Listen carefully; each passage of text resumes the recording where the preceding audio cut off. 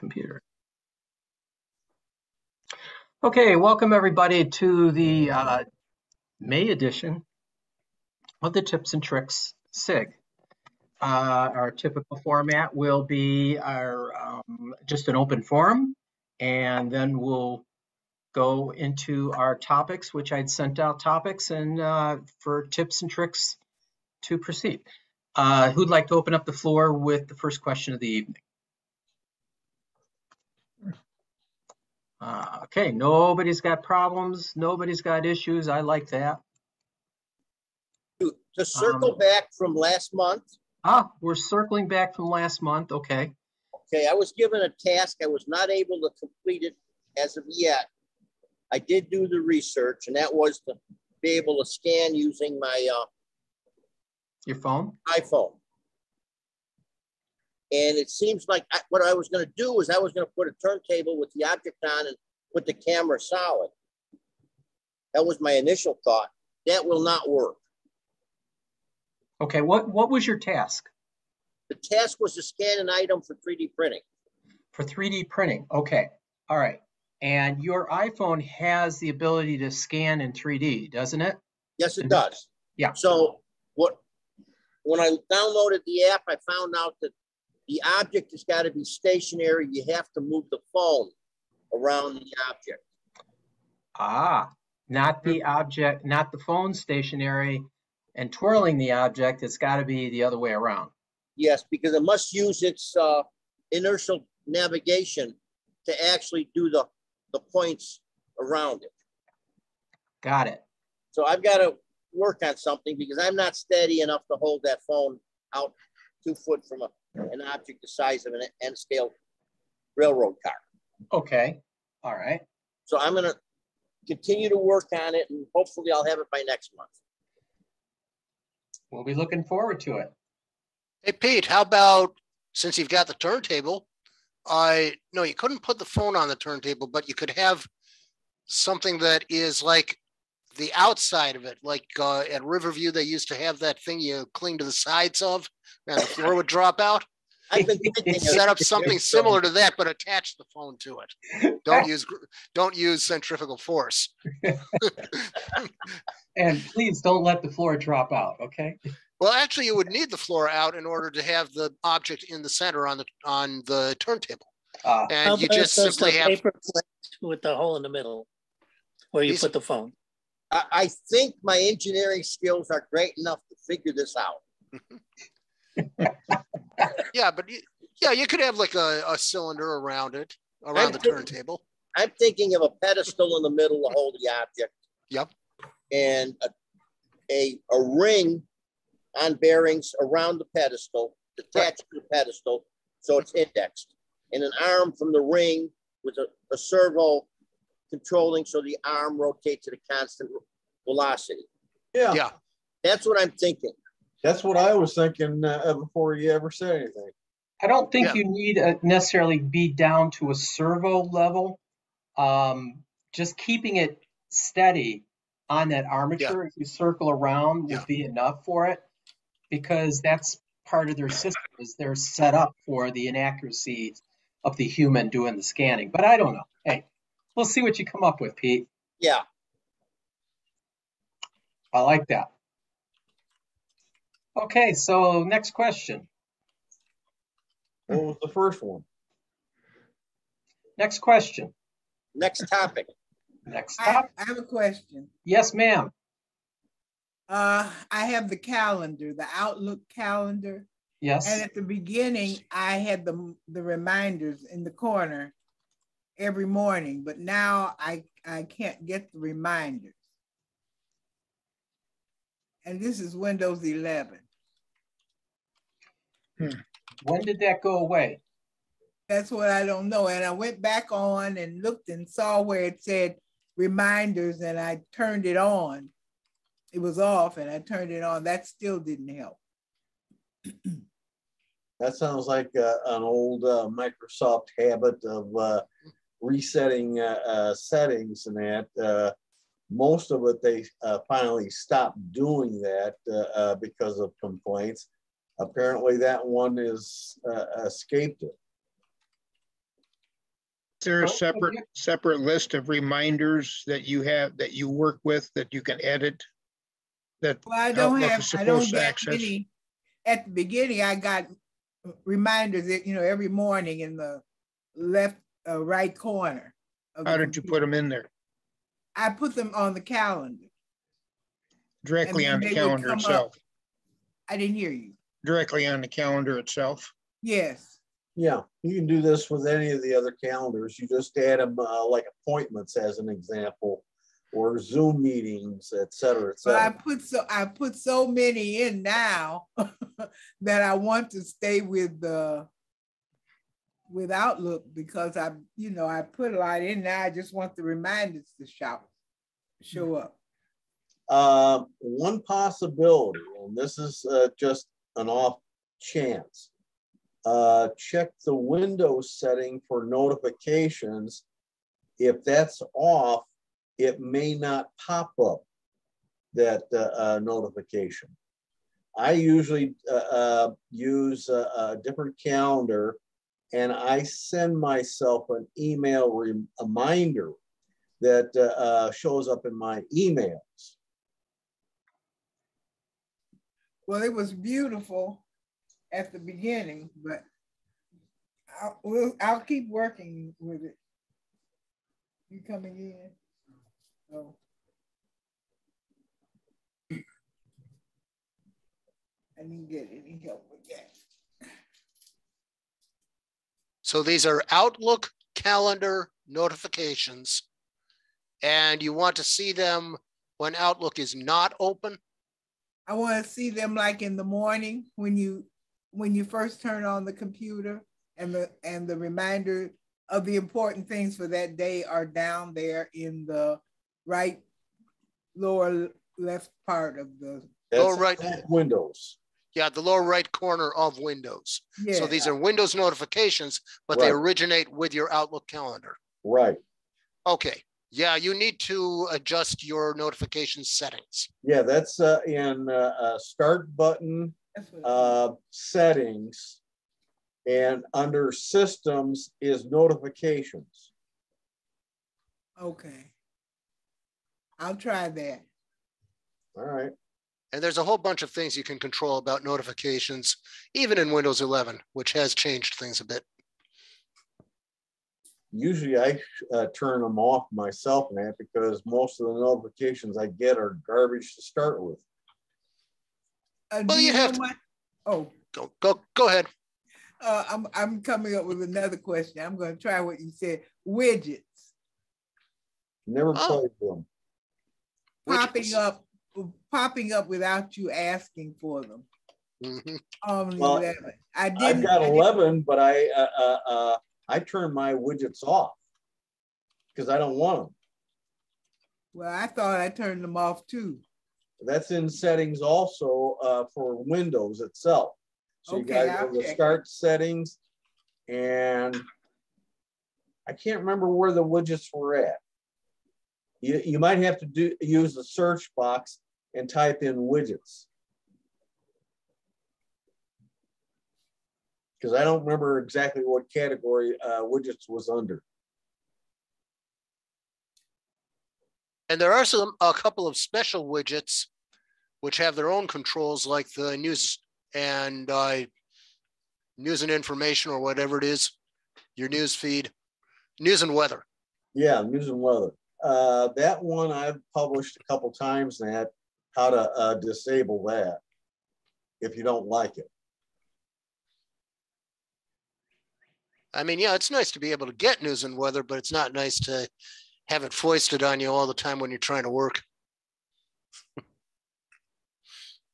But Microsoft doesn't see a difference. Thank you. Why do I keep hearing a doorbell? That's when people want to get into your house. That's when people are being admitted or first pop into Zoom. Okay, and then when they pop up to be admitted, I get a ding. And then when you admit them, you get another ding. So. Okay. Is that called a ding dong? Yeah, it's the ding dong thing. Ding dong, ding dong, dong. Yeah, so Pete, all they're trying to do is come over to your place and have a party. Yeah. As long as they pay for their airfare and their hotel, I'm okay. Zoom pays for that. Okay. Anyway, next question, new direction. yeah. Yes, Dennis.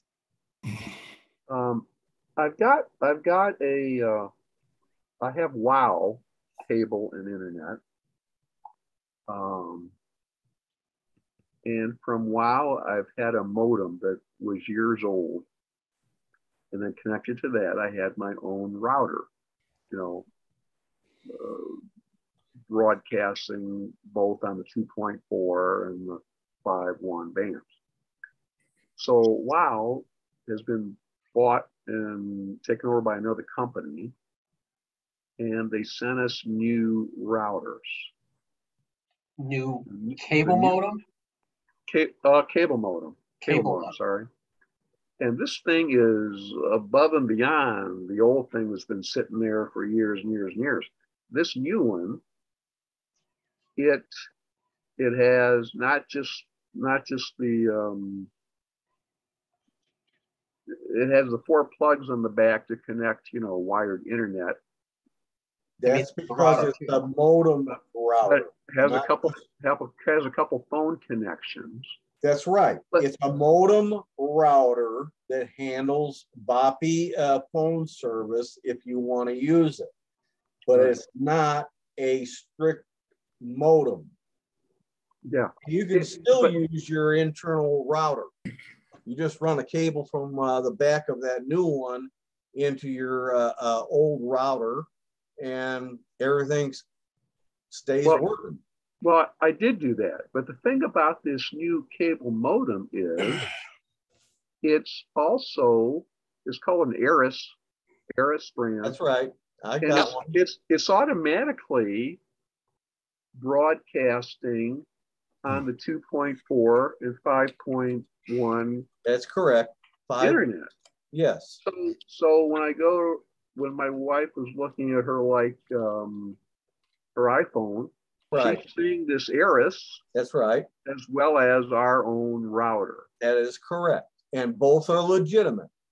So my question is, as long as we don't connect to the Aris, is there any problem? You know, I've always heard problems in the past of, you know, that if you have too many signals. There's an outside problem with this router, even though we're not connecting to it? With your Wi-Fi going on both, yes, mostly on the 2.4, you can collide. Whereas on the 5, there's a reasonable chance you won't collide, but it can happen, yes. But even if I'm not connected to it. That's right. That's right. It has nothing to do with your connection. Well, Dennis, that is the same setup as Comcast or Xfinity or Xfi. Yeah. And I have not run into interference issues. These Aris modems are really good at, the router side of it is really good at selecting automatically the most open channel they can find. And your device is probably pretty good at finding a good open channel as well. And if you got the iPhone, you can use an analyzer and find out what's the least used. There might even be a channel that's unused. Dennis, how old is your original router that you were using? Roughly. My router. It's a Cisco Linksys. I'm going to say 5 years. 5 years? Okay. Yeah. That's about end of life. Yeah, meaning you still could. There's no reason you can't use it, but I don't know why you would want to run 2 routers in your house for accessing the internet. I would just disconnect your old one and use the new Aris one and configure. How safe is and they sent us on the bottom of the router a security key You know, You can change that. You can change that. Okay, But wait. I mean, Tim, we but let the even if I general- change it, how safe is it? The Eris, pretty safe. Yeah, it's going to be. I've been using it for over a year. There are some privacy issues because yes, your ISP can do all kinds of spying on you, and right. they could do that even if you use your own router. That's right. But you have less control over security settings and ports, port forwarding, and all kinds of complicated things that most people don't do. But if you're a gamer, you might do port forwarding. The problem with Comcast and their Eris routers is you can no longer do that through the website. And you can no longer do that through 10.0.0.0 in your browser. You have to do it using a phone app. Well, and that's a pain in the butt for port forwarding. With Comcast, it used to be very difficult to make changes. With WoW, now Astound, it's you can go in and do your own settings. You can put a password on the administrator's account. You can change the names of each of the frequencies to anything you want. You can change the passphrase for each of the frequencies on Wi-Fi. Bunch of things. I've been doing it for well over a year. And most of these changes can still be made through the interface they provide at their website. Well, I can do it right through my web browser. Yes, that so with wait, Comcast, with Dennis Comcast that got limited. Dennis was asking, is this a safe device to use? It's as safe as almost all of them out there on the market, period. Okay, so it's really a safe device. Should you decide to still use your own router and still keep the Eris running, you can go in and turn off the router portion of that device, of the Eris. You could turn off the radios in there, but you're going to have to go in through the browser to IP address into it and make the configurations. In my opinion, you don't want two of them running in the same household close to proximity. You're just going to... what you can do is put the Eris into bridge mode. Right. And then it uses your router. Oh. But you might consider a router upgrade. Yeah, it would be in a router upgrade. By just using theirs, it's an upgrade. Yeah. I don't know what your needs are that are potentially different for your situation, as Tim was touched on. That is, are you doing it? Or I'm sorry, Bob was touching about port forwarding. If you're doing anything like that, you'll still be able to do it in that new device. But if you're not doing anything funky, just go ahead and configure it yourself with your own names and use that device and disconnect your old one, but leave your old one as a standby in a closet someplace. And here's the other thing. All routers have to have firmware updates. On average, the majority of companies only do it for 5 years. After that, there's no more security updates to keep you safer. So if yours doesn't have any more updates coming to it, the old one, then every day that goes by, you have an increased risk using it. On the other side of the coin, since Eris is owned by the ISP, they'll keep it up to date on the firmware. You don't have to. But your manual, the one you own, that's your responsibility. Just like Microsoft Windows, just like your Chromebook. Those are your responsibility to update them. But my personal router, it won't work without plugging it into their cable. That is correct. And as long as their cable modem they're providing the protection for that protection automatically goes up to my router then. No, it acts as a modem.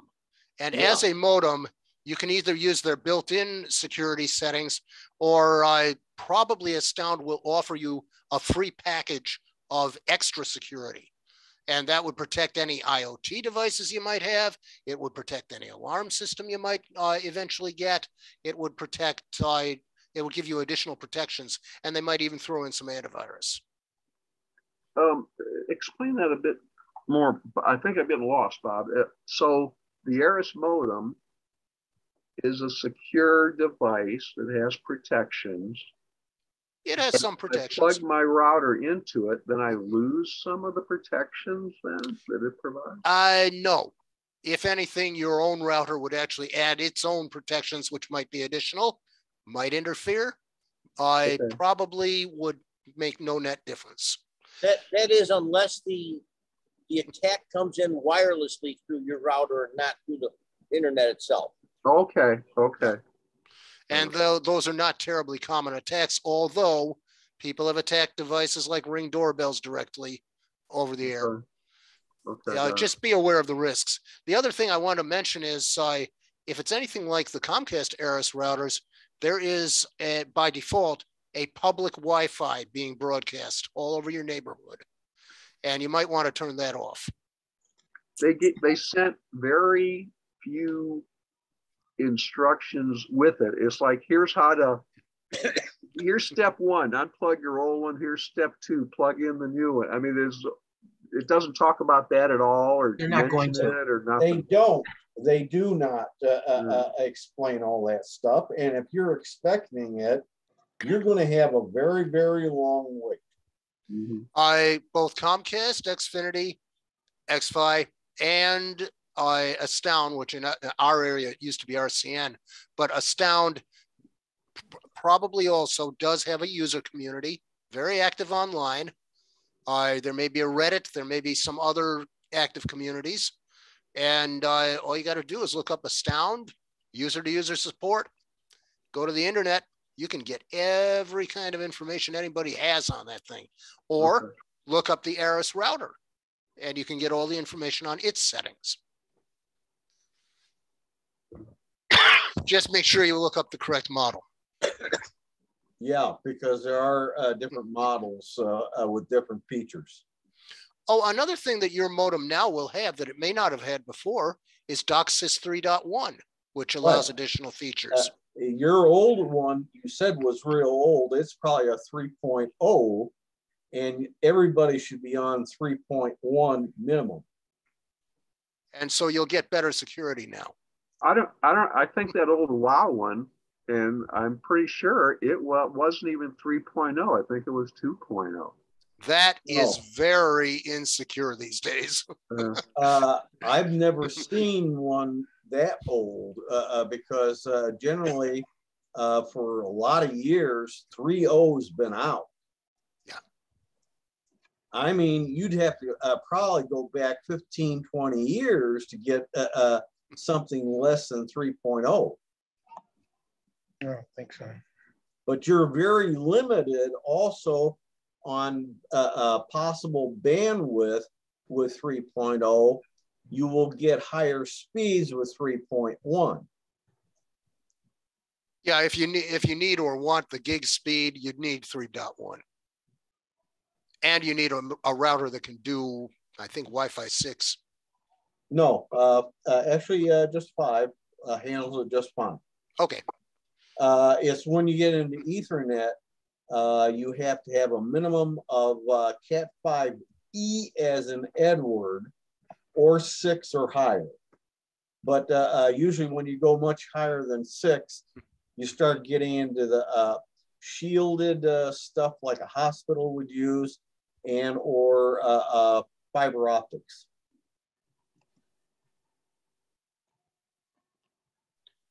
In other words, you use what works, but don't go too high.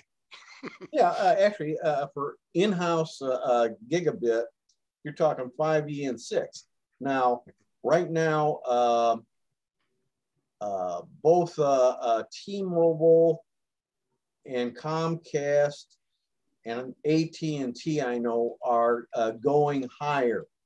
AT&T's working on 5 gigabit, and the others are working on 10 gigabit.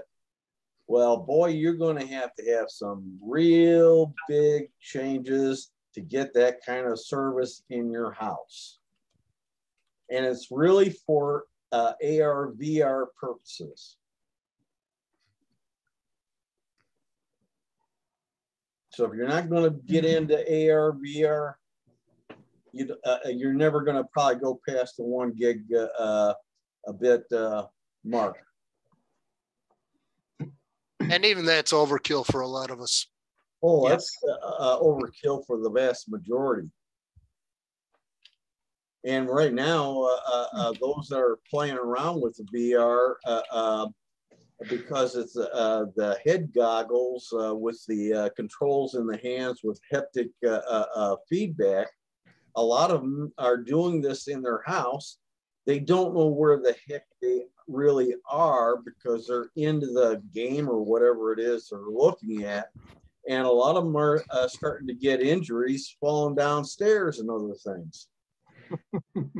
Not everybody. Don't be doom and gloom. I didn't say everybody, but there are a lot, because I even hear the stories and on TV, and I also hear it in articles. And it's because they get so deep into whatever it is they're looking at, they don't remember what the layout of the land is where they're at, and they end up harming themselves accidentally. Has anyone here used VR? We saw it at West Side once. Yeah, you did a demo once. Right. I've used it a couple of times. A buddy of mine, the guy in Wisconsin, he's really into it. Absolutely, really enjoys the heck out of it. He loves meeting people online. He likes touring places.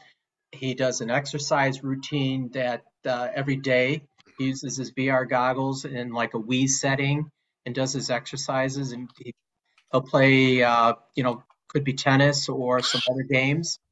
And he's very busy in the house, doesn't go anywhere but his living room in that respect, and doesn't fall down and doesn't get hurt. But, but anyone else here do it? Nobody. Nobody's tested it, tried it? Okay, well. Not beyond demos that people have done. Okay. I do know my eyes can handle it, whereas my eyes don't always handle things well that require stereoscopic vision. Right. It's stereoscopic. It's whether your brain can handle it. That. Yeah, but the thing is, I do have difficulties in that area. However, your demo did work for me eventually. Okay. Eventually, it worked. Maybe you should try it, Bob. Maybe not. I go into the real outdoors, and I have a lot of stuff I do out there. I'm busy. I got a whole DVR full of shows that I haven't watched. Oh, I could reflect. I can understand that. Relate to that. Yep. But Bob, in the VR version, you can touch poison ivy, and it's okay. So. This is true. I know a way of pre-treating so that I can touch poison ivy, and I'm okay. Yeah, well, please send that to me, Bob, because my wife is very susceptible to it. She gets close to it and she erupts. Brand names: IVX. She uses that. And Technu. Technu is also a post-exposure treatment. Okay. Post-exposure. You spray it on yourself or on the poison ivy? You put it on yourself. It acts as a barrier that prevents the oil from getting to your skin. Huh. You have to reapply it every 4 hours if you're active. And you should also use the removal products and make sure you segregate your clothes that have been exposed and wash them hot, dry them hot. And also leaving stuff out in the sunshine will deteriorate the oil too, but it takes a while. But you got to be really diligent about, as soon as you can, do the post-exposure. Okay. We're off topic here. Okay. But anyway. Let's go to a new topic. Dennis, I think we've kind of addressed your concerns. Okay, so tell me, what do you think you're going to do? Are you going to keep both units going, or are you going to keep one running? I think I'm going to totally try to go with just the Arabs. Okay, so I would just go IP address into it. They should give you the instructions on doing that and configure it with your new name that you're going to call it. Could be Dennis's house or whatever you're going to call it. And periodically go in, check and see if there's any firmware updates that need to be done, maybe every X number of months, and just and let it go. And then see if there's any other funky things. Every now and then, look and see who's connected to make sure everything is connected that you want to be connected. There's a way to check who's connected. Oh yeah. Oh yeah. All routers have that for years. Oh, absolutely. You can pull up a list of every device that's connected up to your system. I'll bet every even your old router, I'll lay you 10-1 has that capability in it to tell you every device currently on that old router. And if they're not your devices, that means somebody's figured out your passphrase and is mooching your service for their purposes.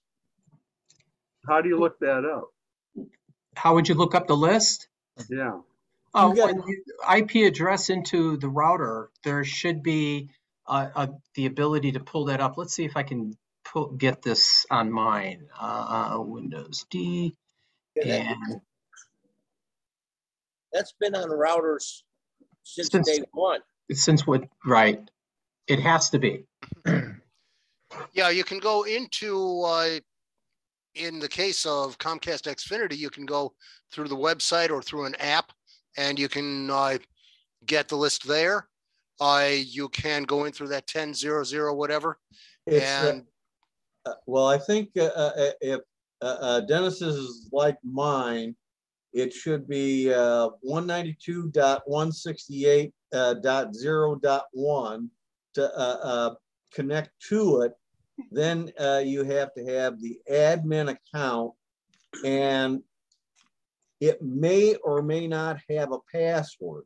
If it does have a password, it might be password or root.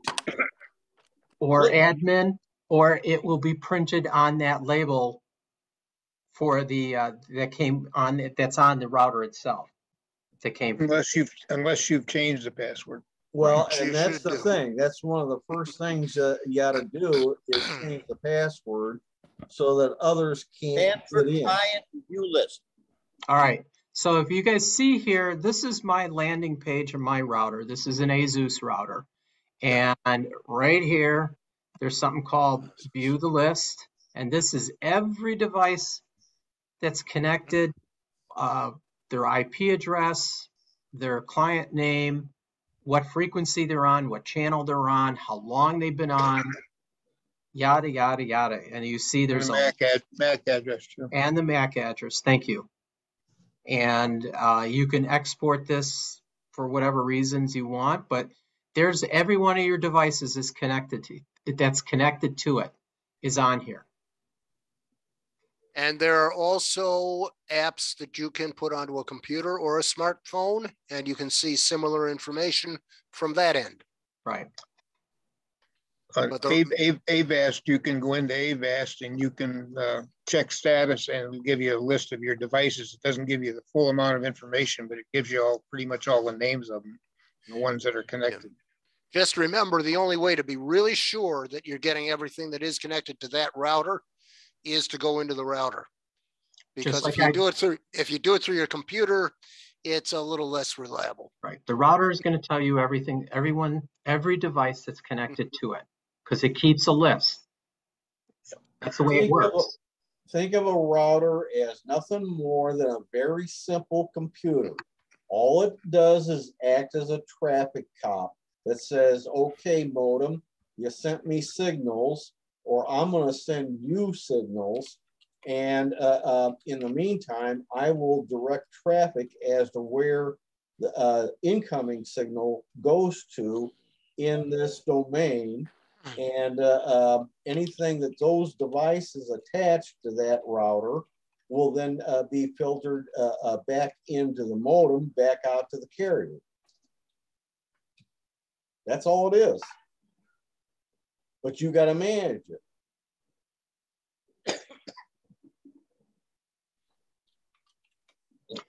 Okay, new questions, new direction? Is anybody out there a golf player? Play golf? You got a new golf game? No, I was just a matter of interest for me personally. I was looking at the Masters, you know, with Tiger, of course, but they had this drone, these drones showing you whole grounds and everything and all the clubhouses and then going in and out and everything else. It was really a spectacular sight. If you don't know, you've never been down to the Masters down in Atlanta, play down there or anything. It really is a good, interesting experience, I should say. Look at and see how they do these. Quite a few of the golf courses, if you go to their websites, they have flyover available, which will take you right over the course and give you a flyover on individual holes or the whole thing. I did one about this. It took it through the clubhouse and the rooms and the wine cellars and everything. It was like, wow. See some vintages down there I want to get. Some McCallums, you know, 50-year-old and all that stuff. All the good stuff, huh? $2,000 a bottle. Anybody? Any takers? Yeah, drones are really neat. They're also used in news coverage these days. They get in really close, as close as they're allowed to things like fires and rescues and stuff like that, where their helicopters aren't allowed to fly. But the new SFL down in Alabama on weekends, that they use drones, I think like 8 or 10 people, and each team has a drone, you know, from the quarterback to some of the guys who snap the balls and other things. Yeah, and there are under the rules some limits as to exactly what they can do by way of looking at that drone footage, so that they don't catch each other's signals illegally. Just as long as they don't do with the drones like Ukraine's doing. Oh, that's a different subject. Those are military different drones. size drones. Those are military drones. They're useful too, but not for us. Well, I'm thinking in terms of the explosives they attach to it. Yeah, military drones. But that's a different kind of drone. Right. Can we stay on computer topics here? Well, these drones are kind of a computer thing. Yes, yes, they are. So Stanford, could you take a cherry bomb and glue it in the glow plug from an old 049 engine on the wick, put it on a small drone, and then remotely fire off the glow plug, and it would drop the cherry bomb? Okay. Why would I want to do that? I don't know. So you can sink a Russian warship. That's why. Easy, boy, easy. Okay, now we're off topic. I'll say this. It's extremely illegal in the United States to do something like that. You cannot weaponize an aircraft, period. Okay. If it's considered an airplane, you cannot weaponize an airplane unless you're military. We'll just leave it alone at that. Carl, I sent you a text, a chat. Can you take a look at it and respond back to me, please? Do we have any other further questions or comments for our open forum? No. One simple question. Yes, Bill. I'm tired of typing in my ID. Is there anything that I can use with a hotkey where it would fill in my ID all the time? You're saying this is not like LastPass or something you could use LastPass for? No, this is just when every website I go to, because I don't save the passwords. Don't save the passwords and stuff. When I go into a website, it asks me for my ID. And normally when I go in the first time, I'll copy it. So I have it in the, that I can copy and paste, but sometimes I type stuff over it. And just wondering if there's something easy that I could use that would allow me to always just paste in my ID rather than have to type it all the time. You're just describing any kind of a password manager. Right. I use LastPass for over 10 years. Yeah, I'm aware I can do that, but I And have it does exactly what you're asking. right. And you don't, and you can use LastPass, and the other password managers have a password generator, and you can have it generate secure passwords. It remembers it. The only thing you have to remember is how to log into each of your accounts, and the master password, or actually not a password, but a passphrase that you use in whatever password manager you set up to use. I just helped Tom O'Connor set his up. Okay. Bill, is that kind of what you're looking for? Or are you looking for something different? Well, it's not only the password manager for things that I use regularly. It's when I go to a sale website and they want me to enter my ID or whatever, and that kind of stuff as well. Okay. Now, why don't you use your, like, a password manager in your browser to save it? I haven't thought of doing that. That's what I use, LastPass extensions in all my browsers. Okay, but he's just looking for like his ID to get into if he's buying stuff, not his password. Yeah. He just wants his I ID use it for in. that. I use it for medical, for the pharmacy. Anything that's online that requires a login is in my LastPass. I also have secure notes. All my computers, I have an entry in there per computer to identify it, the administrator's password, the standard user's password, and if I happen to use a PIN number with that standard account, I have that there too. What the heck else? Okay. I mean, Bill is very familiar with LastPass because I think you did something about or use a different password manager, didn't you? No, I've watched you guys do the presentations. Okay. But I've never used a password manager. Okay, I thought I remember you were using something like that. No. I've thought about it, I just never done it. So there's your couple of options that you can use to do this. You can use a password manager that's built into your browser to manage your logins. You don't have to use it for the password, just for your login itself. And then what technique you want to use for password management, or a password manager utility such as LastPass. Actually, what most browsers do is they offer to save your password, not your login ID. Right. And that's exactly the opposite of what we want to accomplish here. Right. Exactly. He just wants his login ID done. Right. And There's always sticky note. Sticky notes. Yeah. Is it always the same login ID at all sites? Almost always. Then you could use an autofill, and you could get either an application that's autofill or hotkey for autofill, or other things are available in the operating system or the browser. But you would just want to put it in as an autofill item. If it's the user ID for the site, you could open up a notepad document and just copy and paste it from there. As long as the username and the password aren't in the same document. Yeah. The quickest, easiest thing to do is just set it up as a hotkey. That's what I wanted to do, is set it up as a hotkey, but I don't know how. I think there is a way in Windows 11 that you can have an autofill hotkey. I'm on 10. 10 can also do it, I believe. I don't recall how, because I haven't done it in a while. I do it in Linux, not in Windows. Anybody know of a fob that could be programmed to do that for you? Well, there's already stuff already programmed that'll do it. If where you could just have a fob like you have for the car, when you want to need to log in with your login, you just hold the fob up and click it and it puts you in there. Yeah, a fob like a YubiKey fob. That's a possibility, and yet it's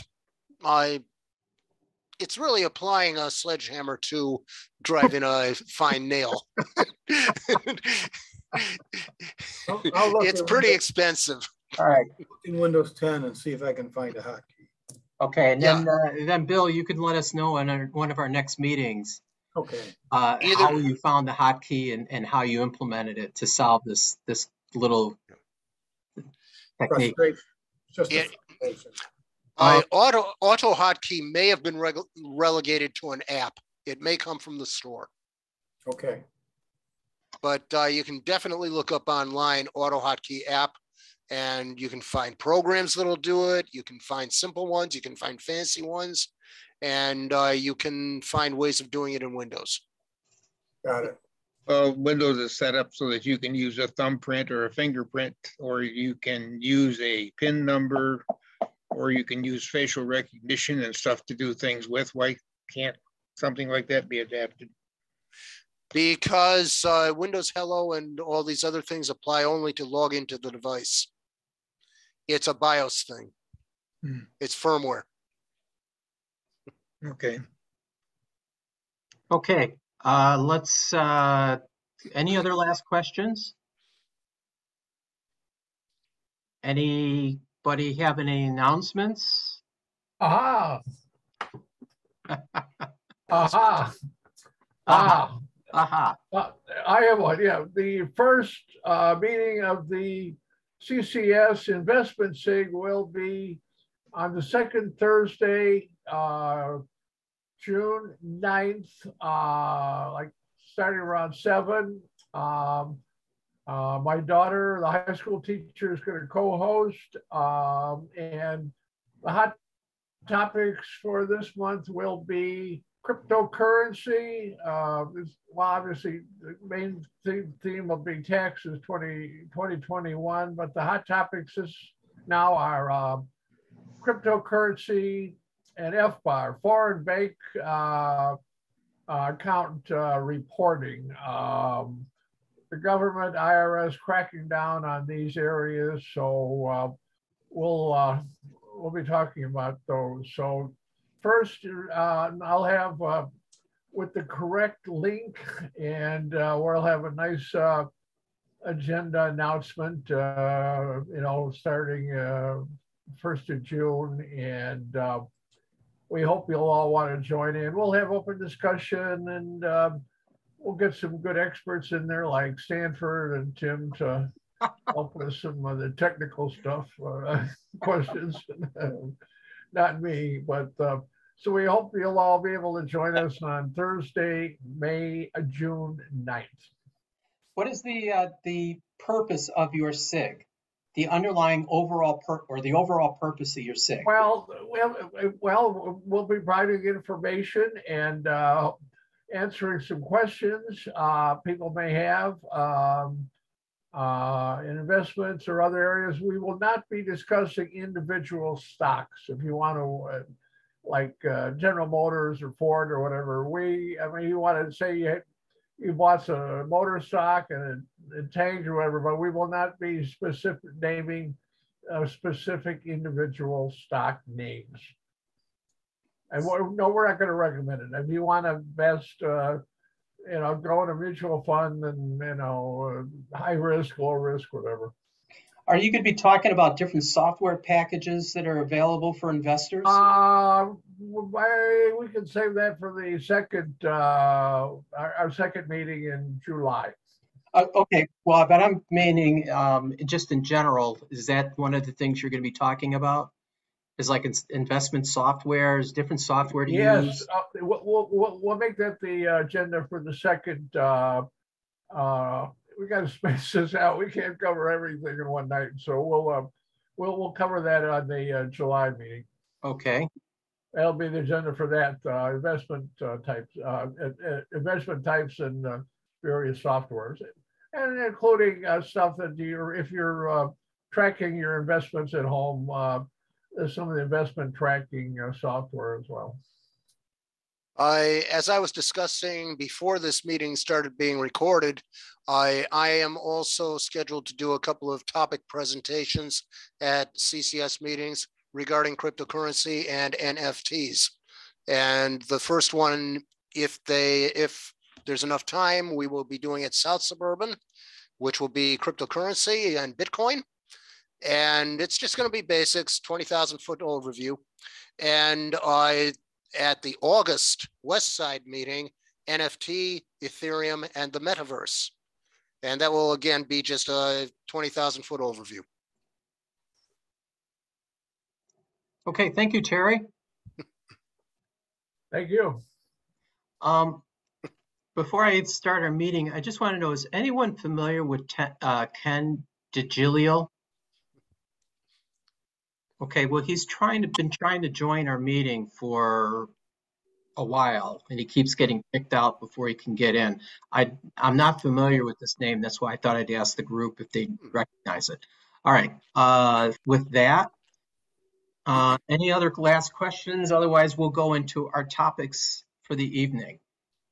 Sanford, Ken is a member. Okay, thank you. I just didn't recognize Ken. Where's he? Which region? Two. It's okay. It's not important. South. South. Okay. Like I said, he's been trying to join for the last 20 minutes, and he can't. He must have device issues or something. Anyways. Sounds like Mick Hendrick. Yeah, that could be too. Hey, Mick, you still there? All right, so I sent out a bunch of topics for tonight, and some of them are actually just straight tips. One of the first ones that I didn't put in there, but I put it into my notes here, is a particular program called, here, I'll pull up first thing. Let me share my screen. I'm sorry, I'm being a little erratic here. Let me pull up my Zoom, and I'm going to share screen with the topics. Boom. All right, the very first one is because Tim was requesting this one. The dilemma that Tim had noted, I run into this, and probably everyone runs into this, is the more you take pictures, the more you wind up with duplicates. And the more you start stuffing them onto your hard drives, the more often you have duplicates. But the problem comes is actually filtering and finding these duplicates. And you could look for the same file name. That's an easy thing to do in relative terms. But to find pictures that look identical, but they could be it could be the next photo in the shot. This software, that is a free software that's out there, it's an open source, but it's old. It has not been updated, I think, since 2013. So it is old. It's probably a 16-bit, could be a 32-bit, I don't know, but I don't think it's a 32-bit. Probably 32-bit. It does run in Windows 10, because I just loaded it on here, and that's called VisiPics. And I'm going to illustrate that one in just a second here. Let me new share, and it's going to be, there you go. All right, so this is VisiPics, what it looks like. And I went ahead and ran a scan on a particular folder that I've done. This folder is all the photos that I scanned via my bed scanner or my document scanner. So I've scanned 10,586 pictures. Oh. People don't believe I have a lot of pictures. I just did a count the other day to see how many I have on my server. I have 150,000 photos on my server. Oh. So now you understand why I have a server, because I have a lot of pictures. So what this did is, the way this program works is kind of neat, is you, in the middle here, you choose the folders that you want to scan, and you could scan multiple folders. On the right-hand side, there is an add or subtract from which folders you want to scan. So you add a folder to this group, or if you mistakenly hit it twice or something, you could take it away. You can adjust how loose or how tight the similarities will be. Right now I have it set at basic, and then I just choose the play button, which actually starts finding the process. Now, it's a very slow software, regardless of what processor you're using. It just is slow because of the way it was written. It's not multi-threaded for sure. So this was 10,500 and change pictures, and it took it a half hour to find the duplicates. Of this, it found 1,284 dupes that I had scanned. And a very good probability is, when I got the tubs of all the photos that I needed to scan, we probably had duplicate prints that were made. We often did that when we had photos printed. We would have duplicates done, and they would be in different places, and I wouldn't know that. This caught them. So on the left-hand side, it will show you the photos and the group of them. If you could see the top line where I have it marked, you could have, it shows there's 2 of them. And if you look down to the 4th one, you can see there's 4 of them. Keep going, and you can see all the different thumbnails of the pictures. And when you hover over it, it actually shows you on the screen the individual photo. So if I hover over the one on the left, it's showing me that one. The one on the right, it'll show you that one, et cetera, et cetera, et cetera. So I found this, this is a very good software to use. And you can, and when you're in here, you can individually choose the photo you want to keep or kill. And then when you're done, you just go over to I think this is the red button. No, that would be stop. You would then go to actions on the right side, and you can delete them or you can move them to another place. I think Bill Powell, I think, was the one who showed me this software. I've used it for years. Yes, and yeah, and it's okay. It's not the best thing I've ever used, but it serves a purpose here, and it does a great job of finding all these duplicates. It's just a little slow in getting the task done. So it's called VisiPics, and go out there. You could search for it. I literally downloaded and installed this just the other day and had it up and running. Okay, let me minimize that one, and we're gonna. Sanford? Yes, sir. On the same subjects of photography, yes, I noticed in Explorer and in most of the other file programs that they got rid of thumbnails. Oh, isn't that nice of them? How do I get them back?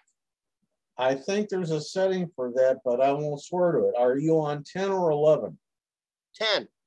Well, you said is it individual program you're using that does it, or are you saying Windows? Windows Explorer. Windows Explorer. You go into View, and it'll show you large or standard or small images. But no, it doesn't anymore. Yeah, it does. Then something changed yours. Yeah, you may have a setting that changed, whether you did it or not. So that would be, here, let me show you this screen here. And you can see CCS here, and I go up here to view. Yeah, and right now I have it on details, but if I go to large icons, if they were photos, they would show up as photos in here, but they don't because these are all documents.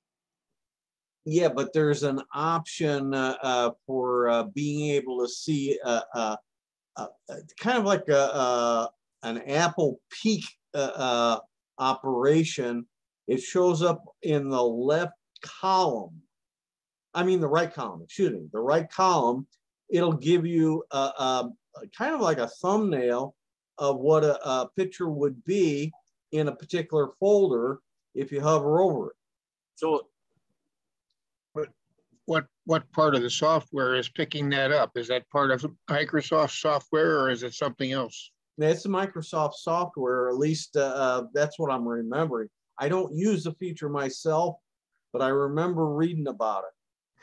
OrphanView, when you do pictures through OrphanView, there's a setting there somewhere in there, and I never have been able to, never turned it off and never really tried to, but it puts out thumbnails and it makes a file for them, and you usually find it on your desktop, an icon for it.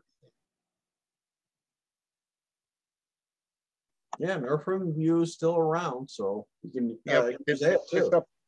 It's being kept up to date pretty regularly.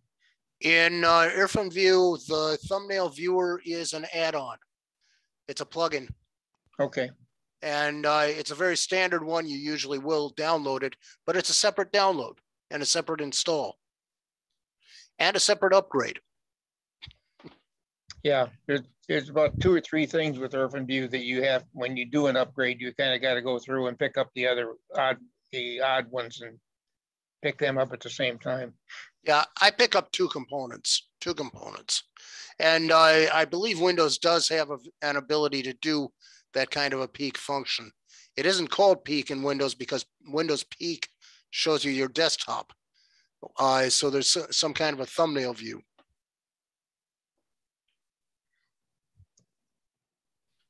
yeah, that's what I'm trying to find, where to activate that. Looking it up now.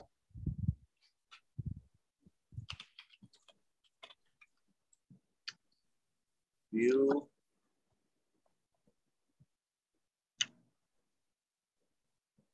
Oh, you can get video thumbnail viewer from the Microsoft Store and app.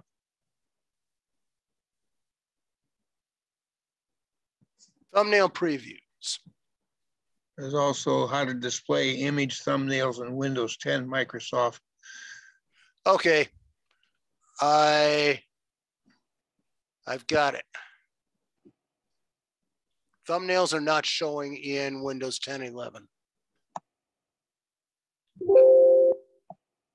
No, this is substituting thumbnails for icons. So to enable or disable thumbnail view for pictures in Windows and enable thumbnails for files on Windows 10, you open the File Explorer, the View tab, Options button, Source Windows Central, and it gives a thing on how to turn it on and off. Okay. It's folder options. And it's File Explorer options. Okay. And it's View. Always show icons, never thumbnails, uncheck. So where? Let's see whether I can find it on my computer. You have to go into File Explorer, look at the folder options, View, and he said uncheck icons, and it'll do it by thumbnail. Change folder options. Windows folder options. View.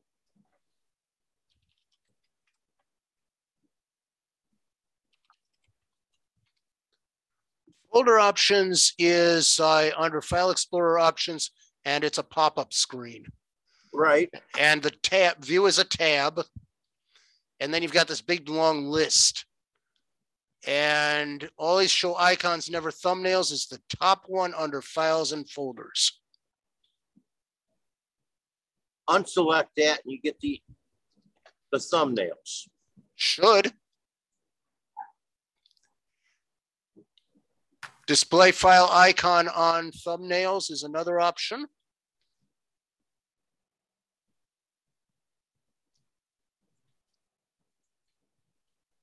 And those are the two main ones. Okay, so I'm gonna.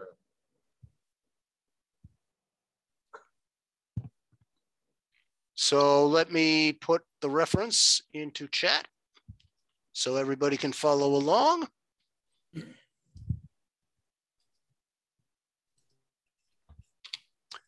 First, I'll copy it out of my browser, then I'll put it in chat.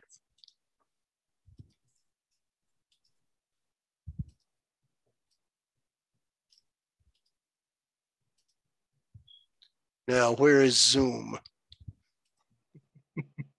There's Zoom. You're using Zoom. You're on Zoom. All right. While they're doing, so hopefully we can cover that. There it is, Brings up an in the interesting- chat. Thank you.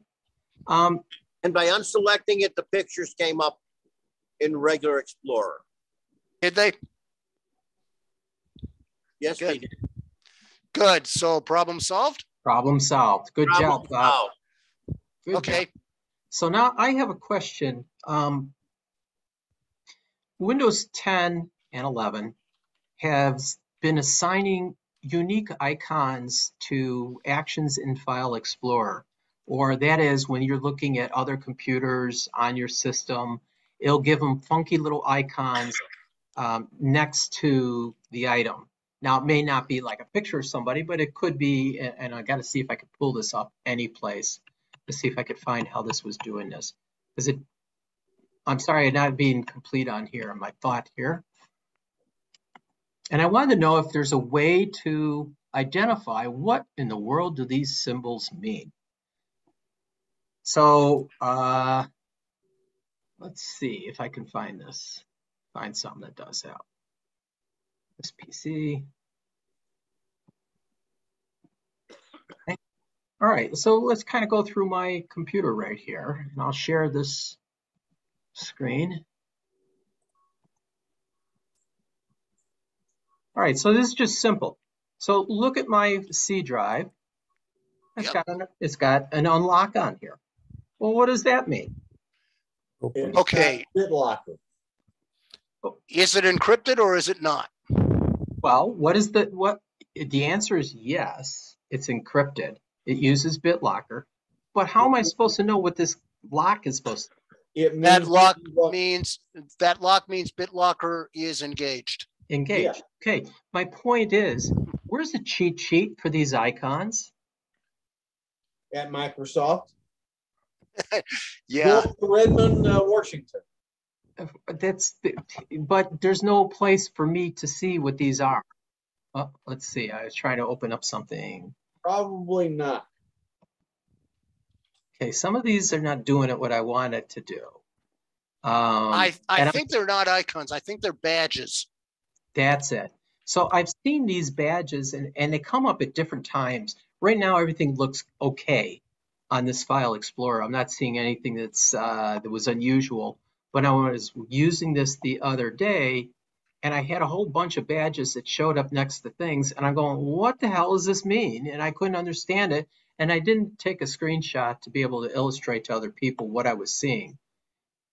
And I'm sorry I didn't do that, but this is not helping at all. So badges, my question is, how do I find more or less a cheat sheet for the badges? Actually, badges seems only to, let's see. Badges does not apply to this particular thing. Okay. Let's see if I can find. Sanford, are you talking about the icons that come up when you're in OneNote or a OneDrive? It could be when I'm yes, it could be there. And that has to do with whether you want to download it or not to your system or whether it's already on there. That's the kind of badges you're talking about. Okay. But here again, where's these cheat sheets to know what this stuff is? How are we supposed to know this? When they converted it about 5 years ago, 4 years ago, they talked about it. Oh, so I need a Wayback Machine. Yes. I think if you want to look up something related to OneDrive files, Okay. you might find it there. All right. Okay, that will probably help. Okay, that was a little bit different direction. On my screen, I've posted some tips and some and other topics. one of the things that I had here as a tip is this new streaming service that I heard about. It's called Cinehouse. It's an ad-supported streaming service that offers 12 dedicated linear channels, very much like your cable TV does. You have actual channels. Channels could be action. It could be horror. It could be Carol Burnett shows. Things like that would be a channel, if you will. And this one, again, it's free, and they have lots of options here. They got premium channels, spotlights, new arrivals, blah, blah, blah, true crime, popular TV shows, and period stuff. So there's all kinds of good stuff on here. And if you're in dire need of more stuff to watch and a new place to get content, feel free to have at it. It's, you can maybe get rid of your Netflix accounts or your other online streaming service and just go with something like this. If you don't mind some older stuff, it's here. So I don't know if anyone here has used this before or seen this site before, but I heard about it just last week. So I thought I'd post it in the tips. All right. Anyone got a comment on this? No.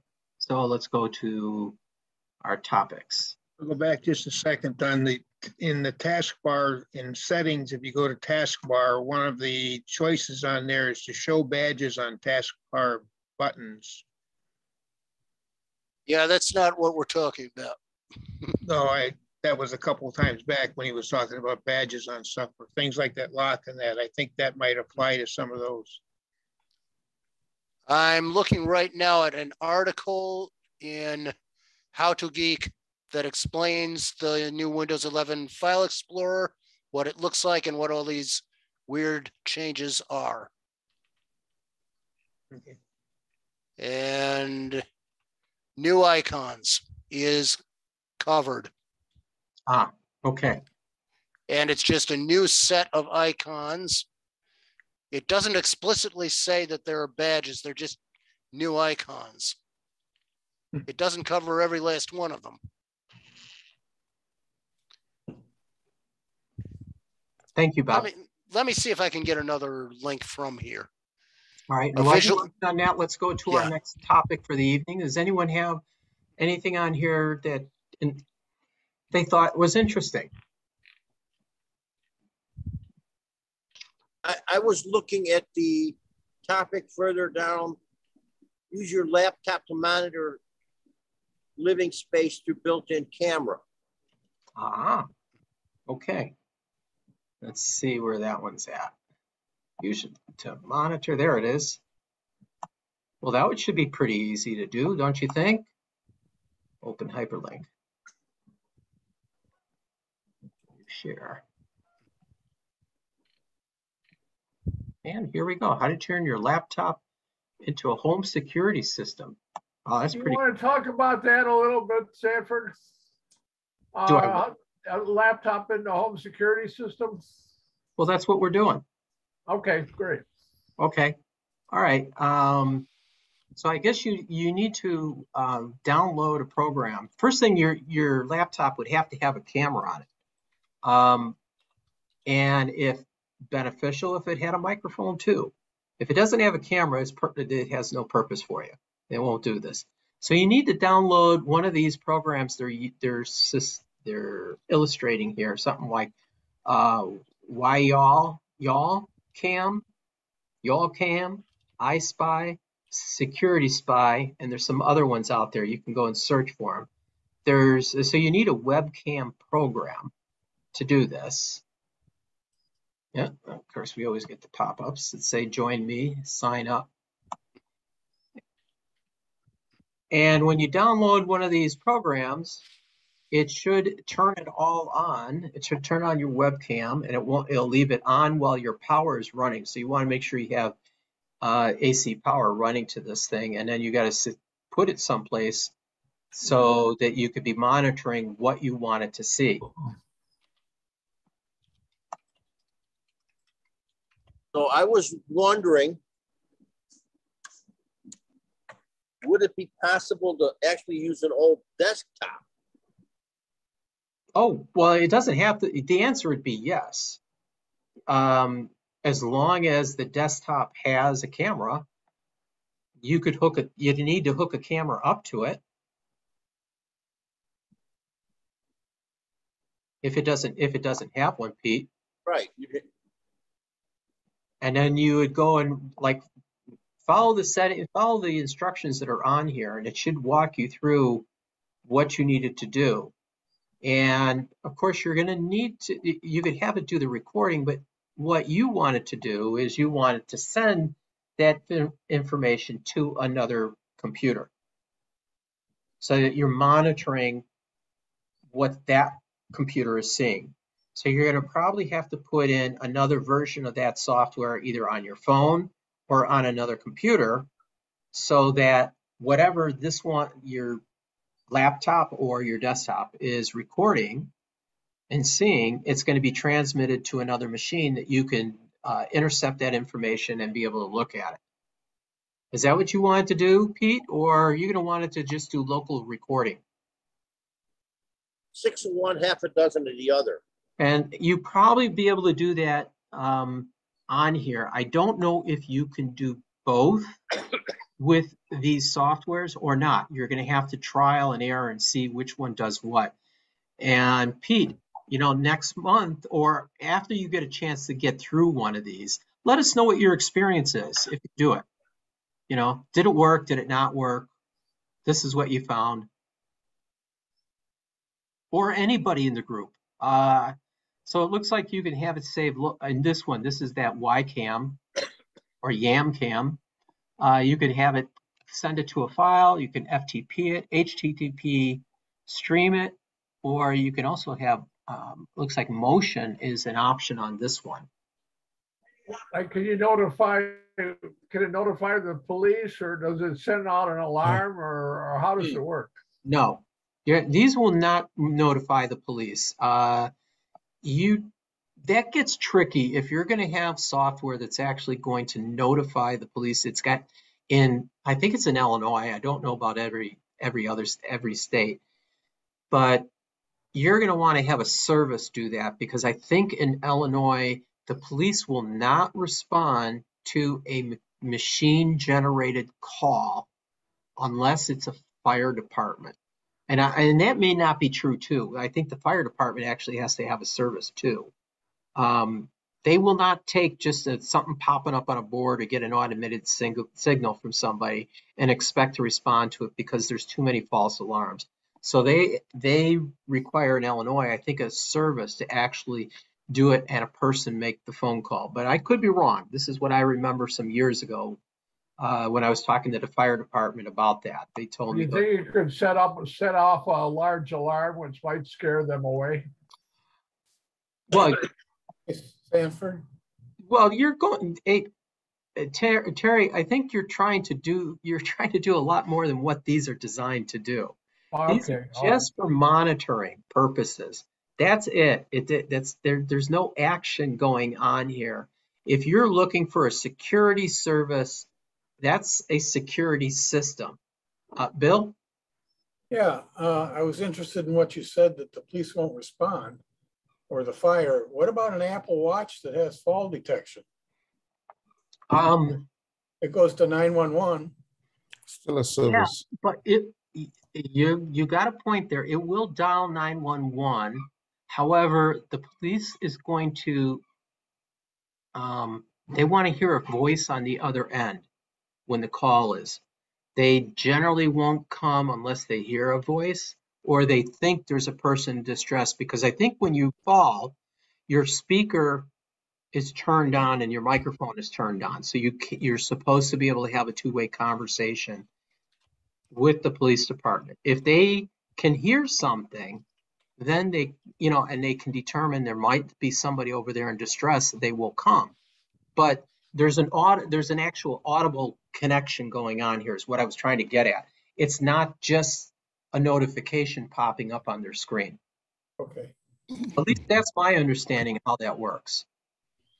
Yeah, it is a 911 call, which is way different from an automatic notification. Right. It's a 911 call, which you're going to a person that's going to pick up the phone there, and they're going to listen for somebody else on the other end. They're not going to respond to just to data or something showing up. Of course, when your watch or your iPhone calls 911, it's supposed to give information, at least on the iPhone will. It'll give information to the operator that is your name and could give GPS location if they're set up to receive it. Not all 911 centers have the ability to receive GPS location information or geolocation information. Okay. Okay.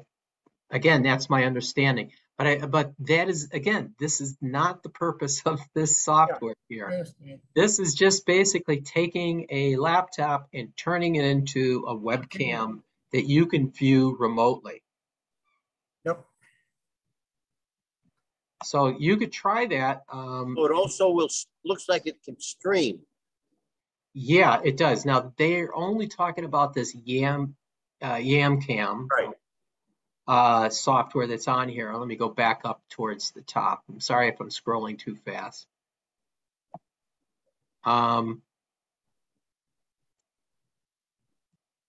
So you need to, again, I'd like somebody else to try this and see how this works.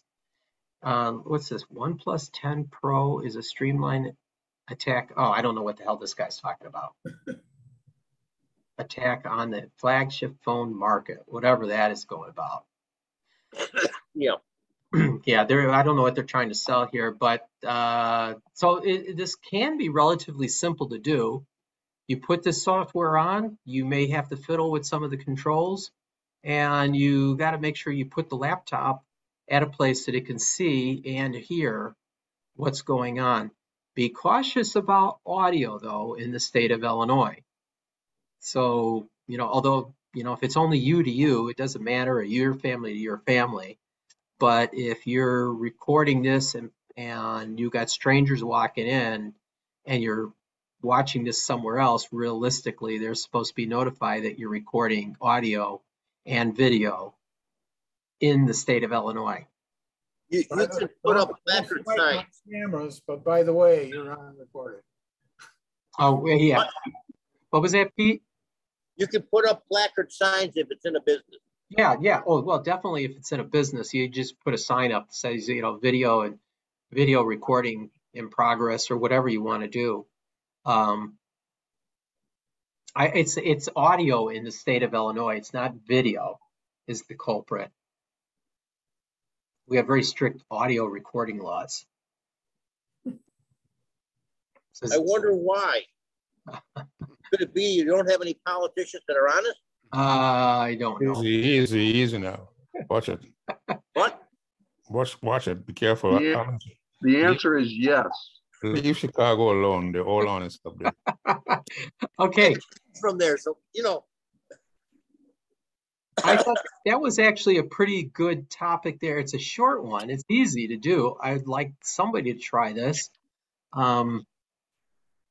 And let us know. Does anyone have camera or laptops hanging around they got nothing to do with? Sure. I may try it on a spare desktop. Okay. With a webcam attached to it. Only because I've got some ideas and it might work for that, especially if I can stream it. And I could see maybe in your place, if you just had a webcam running, people won't think nothing of it. The fact that it's on there in that place, they'll walk by and see a laptop going and, oh yeah, okay. They'd ignore it, right? Because you got computers all over the place? Yeah, there's... Or you could put one on a particular machine and you could see who's using it at that time. I'm going to take one of my cameras. I've got one of the microscope cameras, and I'm going to hang it off my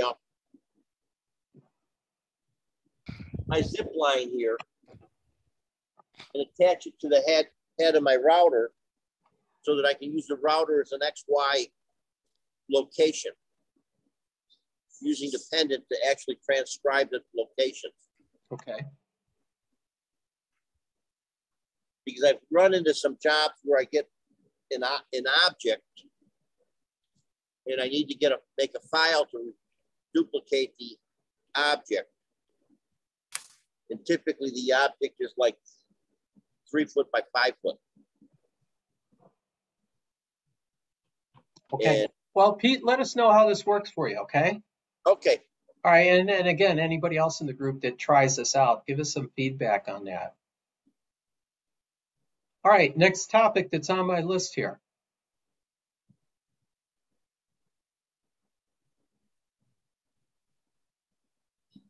What about that one on safe mode? Safe mode. Okay. Let's see, where's safe? Troubleshooting with safe mode or something like that was. There it is. Safe mode diagnosis. Oh, Kim Commando.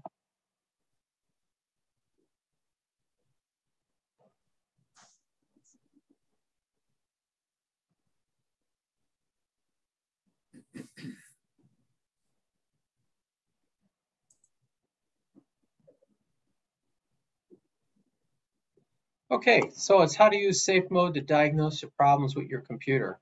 And first thing, has anyone here done this before to use safe mode?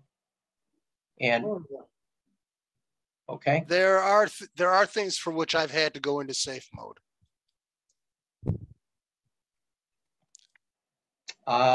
So how do you get to safe mode? Yeah, that's a trip and a half in and of itself. It Yes. is. It actually is. It used to be real simple to go into safe mode. In the old days, you used to press what? F8. F8. Yeah. We got rid of F8. Isn't it if you hold the shift key down and hit restart, won't that get you to safe mode? It will get you to the screen that lets you choose troubleshooting options. Right. From there, you then go into another screen, and I think 2 screens after that, you can choose safe mode. Okay. And it'll restart in safe mode. Yep. Yes. There is also a shift shutdown at the shutdown screen. And once you've logged out, you can do a shift shutdown, and that will, I think, pop up the option of restarting in safe mode. So they're telling you here you want to do the Windows key I, go to settings, the start buttons are settings, update security. You need to get to the recovery screen, advanced startup, restart. Now. Boy, they just make this. Why the hell is it got to be hard? And in Windows 11, it's probably even harder. It's about the same in Windows 11. Yeah. Well, here, it's got the instructions. Another option in both 10 and 11 is to bring up a run option, type in msconfig, and you can select the type of safe mode you want and reboot. When you go into the safe mode, you can do whatever you want to. Then you go into msconfig and say, I want to change this back to normal operation. Otherwise, if you restart it without that second change, it will keep coming back into safe mode. Oh, I see. By doing it that way. All right. Yeah. So let's kind of this procedure here that's on this screen. It's very helpful to know this, but when your computer is having problems, you're not going to have the screen up in front of you, and on top of that, it's going to be, how are you going to do this? You've got one computer. How are you going to know what settings to go through when you have to follow this menu here on specific courses to actions? Complicated. They make it hard. But Print it out on paper. Yeah. why does a person, let me ask, and I ask this openly, why does a person need to go into safe mode? It's sometimes that you get little issues that the only way to safely clean them up is go into safe mode. It'll heal itself.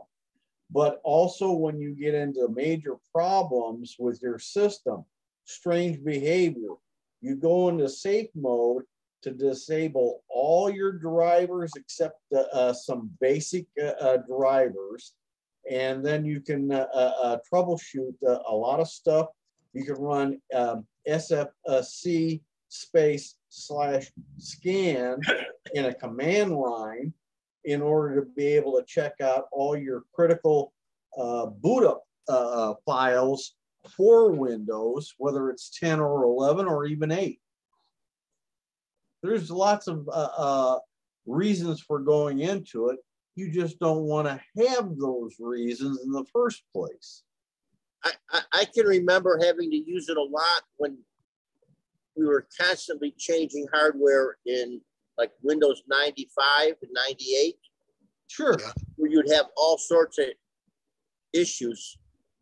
I had a guy give me a computer once and I didn't know the password. And by going into safe mode, I just went to admin, created another account, and set up a password of my own. I don't know if that still, works, but you used to be able to do that. Yeah, I don't think you can do that, but because to go in the administrator's mode, you got to know what the password is, unless you can activate before you try and go into safe mode, the supreme administrator of the computer's account, which is normally disabled. I don't know, it worked. You lucked out then.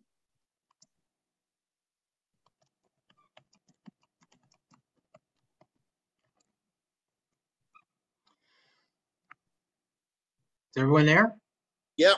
Okay, got real quiet there. Sorry. Okay, so we kind of covered this. Is everyone clear on how to get into safe mode and why you want to go into safe mode? Yeah, one other thing about safe mode, it's not just drivers, it's also services which are not active. Yeah. And Windows services gets into an area of malware where you might have something malicious on there that is running a service that prevents you from seeing some things. Rootkits can do that. And there are other ways that malware can prevent you from seeing or make you see in File Explorer something that isn't really what's there. And in safe mode, sometimes you can do an end run around that because the services that would normally be going are not running. Yeah, you're in safe mode.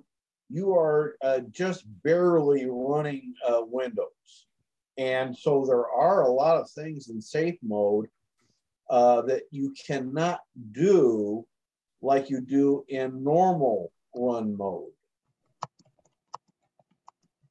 And it doesn't look as good or sound as good either because the drivers you're using are lower grade standard default drivers that they use for video and audio. Yeah, you'll be in Windows drivers, not your manufacturer's drivers. Right. Those almost always use software and services. It's bare minimum. And that, because otherwise, if you're in normal mode, everything that's running in services and the various drivers and so forth, those are all protected to prevent change while you're using the system. So the only way to deal with them is going into safe mode because they're now all deactivated. Now I can make changes. Perhaps a driver wouldn't update in normal mode. So I go into safe mode and try and update it there. the driver is no longer in use, so odds are it will install correctly, and then you can go back into normal mode, and it's using the new driver. There's also some software like antivirus software where you need to go into safe mode if you want to remove it. Yeah. Norton is like that. McAfee is like that. Avast is like that. Lots of them. There's more than just those three. Oh yeah, those are just examples. But typically an antivirus program has drivers and services, and it will protect itself when you're running normal Windows. And that's what you want. Yeah. But if you want to remove it, then you have to get into safe mode or boot into some kind of a removal program that's on a USB stick. And you may have to disable secure boot. Wouldn't it be a good idea to do or create a restore point before you do any of these things? Absolutely. Yes, absolutely. Okay, so that would be a course of action. If our attendees have never done it, you may want to do create a restore point before you go and do any other changes. If you haven't done it in a while, you may want to go. Windows should be creating restore points, but it may not be doing it by default because who knows what the hell Windows has done these days. Well, Windows 10 and Windows 11 by default have what's called protection or restore points turned off. Right. If you turn it on, by default, it uses a tiny percentage of your drive, especially if it's an SSD, and you may have to expand that. There's a slider. And to add to Sanford's, besides the restore point, if you really think you're going to be going in and doing draconian style changes because you're having issues, I'd have a backup, a complete image backup, because you could hose the whole system, but at least with a full image backup, you can get back to your original issue and try again and again and again. Right. Until you get it right. And now I did have a case to use a restore point a little while ago, and it wasn't that I was doing any major things. I actually was updating some software. What was it? Handbrake. I was updating Handbrake, and I had some settings that I implored or put into my original version of Handbrake. And when I went and upgraded to the new version of Handbrake, it overwrote those settings, which affected how I was able to use the program. And I was no longer able to use it the way I was using it before. So I was at a panic. How do I get these settings back? Can I just load in the other version of Handbrake? No, it was in Handbrake itself. So I just did a restore point, and for whatever reason, it worked. It corrected my problem of the upgrade that I did to Handbrake, and it worked just fine. So, here it wasn't a backup, and it's not as draconian as doing a full system restore to fix a little bug. It's okay, because as Tim is saying, you want to do a backup. Well, that means you got to do a restore. And if you have a lot of data, or you have a large hard drive, or your external is slow, it could take a half hour, it could take an hour, it could take hours to restore that drive, depending upon how much data you got to move and what your interface is for just a simple fix, if you will. So consider that is know how to get to your restore points, how to create them, and how to utilize them. Sanford, you were mentioning Handbrake. Yeah. Just a little aside, a little sidebar on Handbrake. It requires the use of a .NET version, which is now out of support. Right, and that was the problem I had. Is an older version did not use that .NET. Oh, and that brings up a point about Handbrake. Do not download the .NET version that they have linked on their web page. Go and search for it at Microsoft's site and download it from Microsoft directly, because the link that they have on Handbrake's site loads in something that's not correct. And I don't know, it doesn't work. Well, the problem is it's an unsupported .NET, and you cannot run Handbrake on the current .NET. Right. That's why I also went back. I did I did a restore from a restore point, and all those problems went away that .NET had created. So there's Well, my. the thing is, if you go to Microsoft, I challenge you to find .NET 6. It isn't there.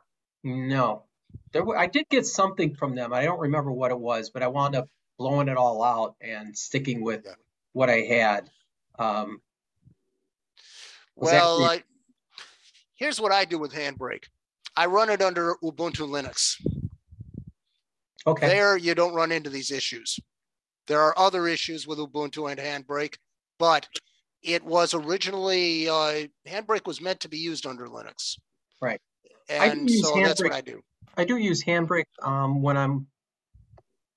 I have my ripped DVDs that are sitting on my, whether it's on a server or sitting somewhere on a hard drive, and I decide I want to make a portable copy of them instead of having the large 7 gigs file. That's the VOBs. What's that?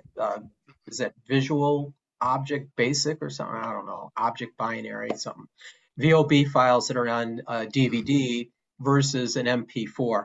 And what the Handbrake will do is it will identify the chapters, or that is the movie portion, and then compress it down to an MP4 so you can take this as a portable version along with you.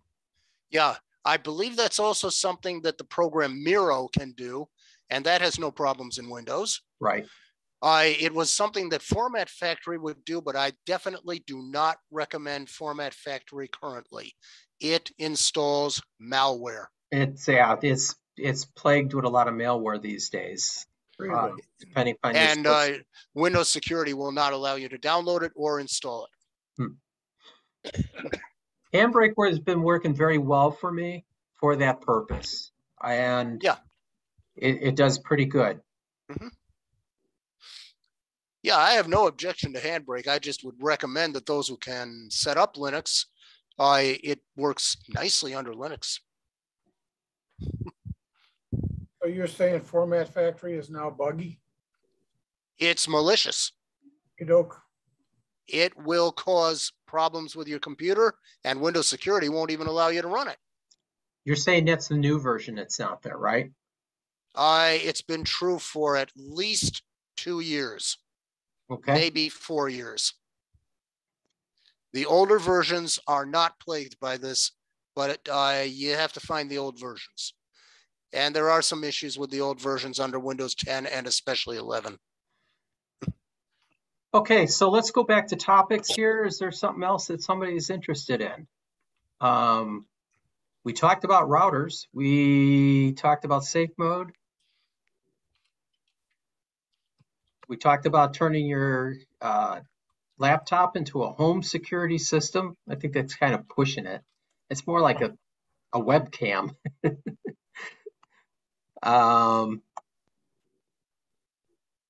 Let's see, how to update Google Play. The differences between a 5400 and a 7200 RPM. Anyone care? Speed. Yes. It is speed. But the speed is only part of it. I mean, it's also temperature.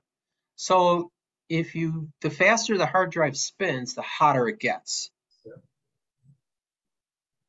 If you need a lot of data, if you need a lot of storage and you need to access it fast, then you go with a 7200 RPM. But if you don't need speed and you still want a lot of storage, go with a 5400 RPM. In NASA's, in a server, 5400 RPM is actually perfect. You don't need speed in a server, but the speed that's in there is just fine. You don't know, but you can put a 7200 RPM. It's just kind of wasting it because a lot of the time it's just sitting there doing nothing but spinning, as it is in a lot of computers. Also, Sanford, if you're doing any off-the-air video recording or any streaming that you are pushing through your hard drive, it is recommended to use 7200 RPM. And also to use a certain type of drive that records the data in a certain way. Yeah, there are two different types of hard drives. If you're doing like there's actually a surveillance hard drive, one that's designed for surveillance purposes. That would be the advisable one. And I don't know what's different about it, but there are those that are out there, and I think they're capable of handling when you got 12 cameras coming in or 6 cameras, and it's able to handle all that writing that's going on there. Yeah, there are some drives that are, I believe it's called shingled, and there are others that aren't. So there's 2 different ways of recording data on a hard drive, 2 main ways. And one way is more useful for real-time recording and streaming. And the other way is more useful for data. So there are 2 different factors, speed and the way in which the data is recorded. Right, and it's part of what's your purpose here. Ultimately, it's what is your purpose of what you're doing with that drive. I myself would just jump to an SSD in a laptop or even a desktop, but I would have a spinning hard drive for my data and just load the data on there as your secondary one. This way that gets hit more than the programs portion of the C drive, which is your boot portion. That's the most important. You want that to come up quick. You want Office to come up quick. You want your browser to come up quick. But the data associated with the backgrounds can all be put onto a data drive, which should be a spinner. And also, if you're doing any recording, do not use an SSD. Generally correct. Yeah, you shouldn't, but it's not like a do not do and you're going to blow up your system. You can do it. Just, you're going to shorten the life of the thing. Right. But not everybody cares about how long it is. If you're replacing your unit every 5 years, and I just pulled 5 years out of the air. If you're replacing it every 5 years, it doesn't matter if it's an SSD or not, because it'll last at least 5 years, generally. So, we lost somebody. So, next topic I had on my list. Why don't we revisit Power Toys? Okay. Bill's got a question. Yeah, I was just going to say, if Format Factory is no good anymore, does anybody have any alternates? We just said Handbrake is a good one, and Miro, M-I-R-R-O, is a good one, and there are others. Okay. Just stay away from ones that are constantly trumpeting that you can download from various websites and do all kinds of other things to overcome DRM. Those are usually scamware. What was nice about Format Factory is it was kind of an all-in-one.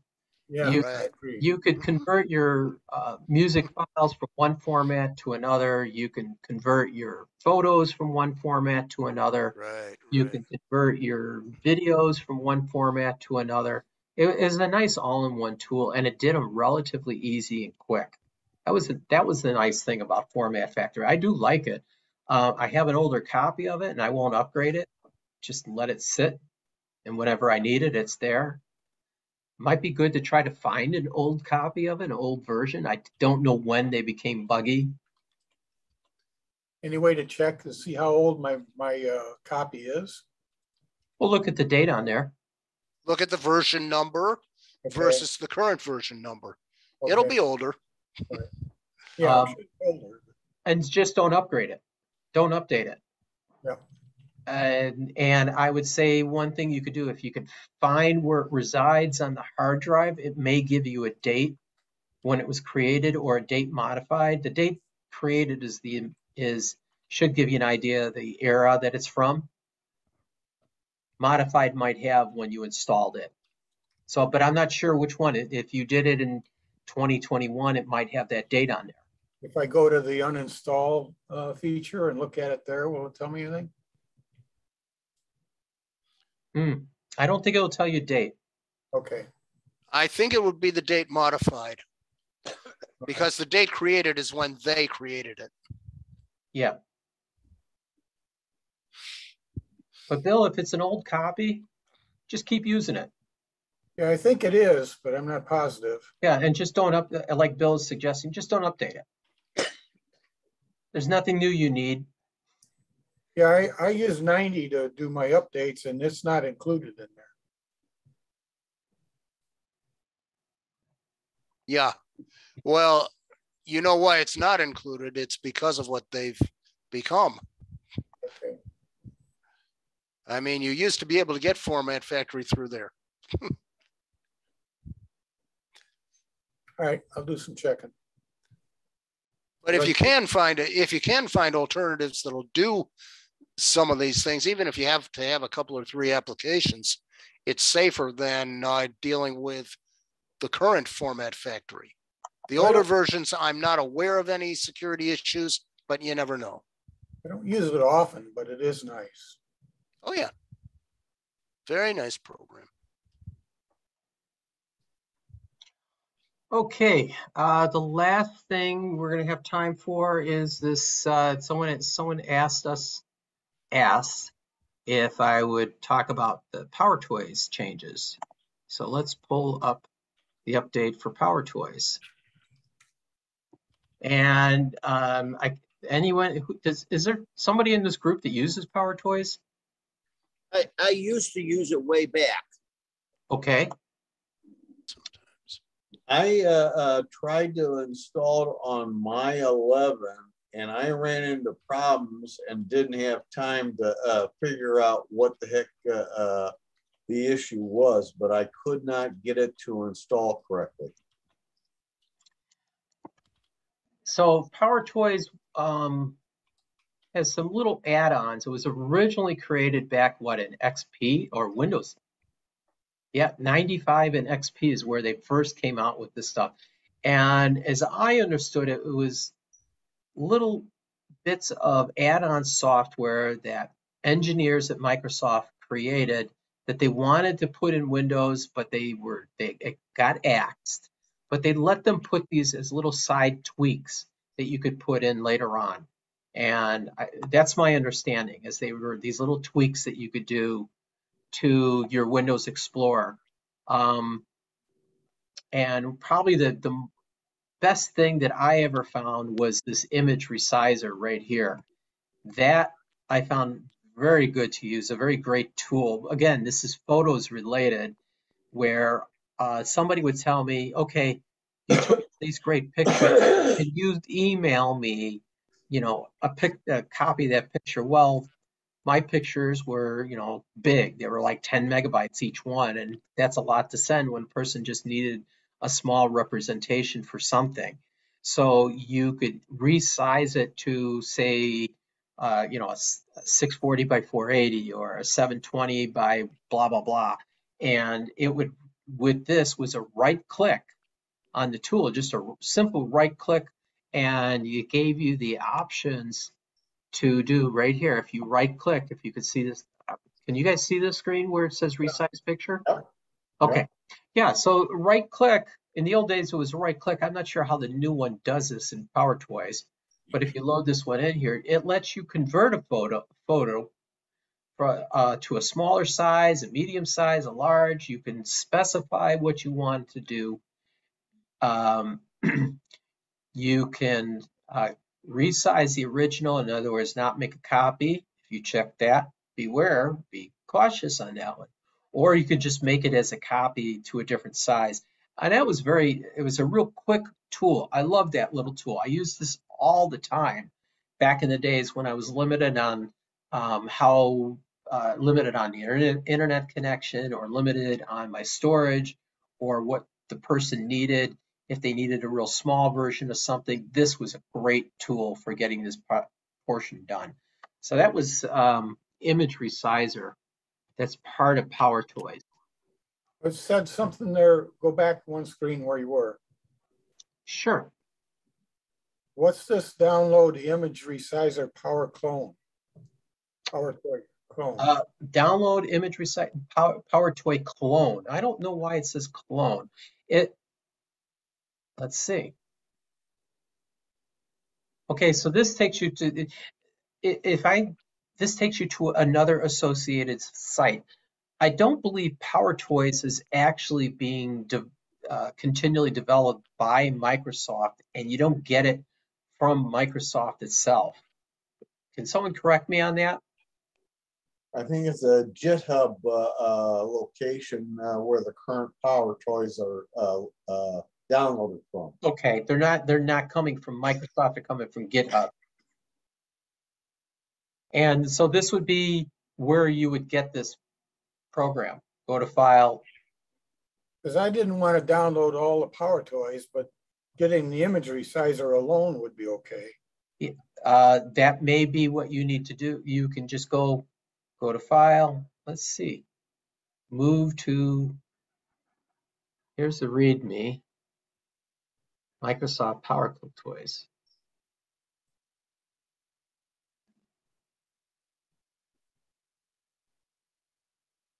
So when I played with this once before, you had to download all the toys. Yeah. And I only wanted the image resizer. Right.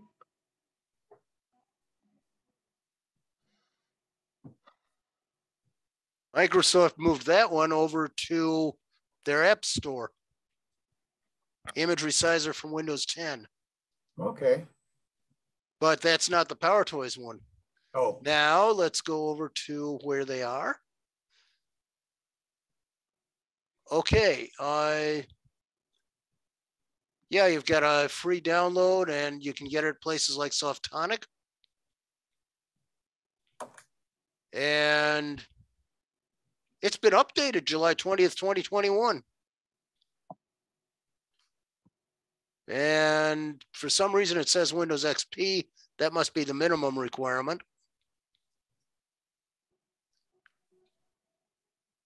So how do I find this, Bob? Oh, it will not install correctly on any operating system after Windows XP. Is that the one on Microsoft's side? No, that's the one at Softonic. Okay. That's the actual image resizer. Whereas the one that's in the store now, that image resizer is the one recommended by Microsoft, but I think it's a different program.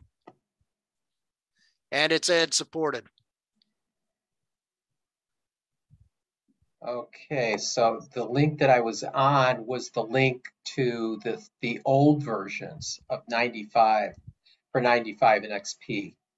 So you have to stay on this page, which is the link is in my email that went out in the topics.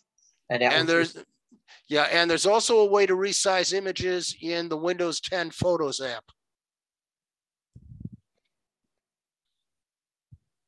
What was nice about Power Toys image resizer is you could use Explorer, highlight a whole bunch of pictures, right click, and say resize all these, and boom, it would just go and do it. It was so quick and easy. That was probably the best application that they had, at least I think.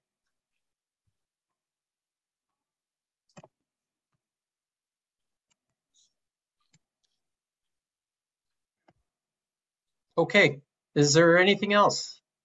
In the Power Toys, there's another one that might come in handy right now, and that is you can the renamer, the file renamer.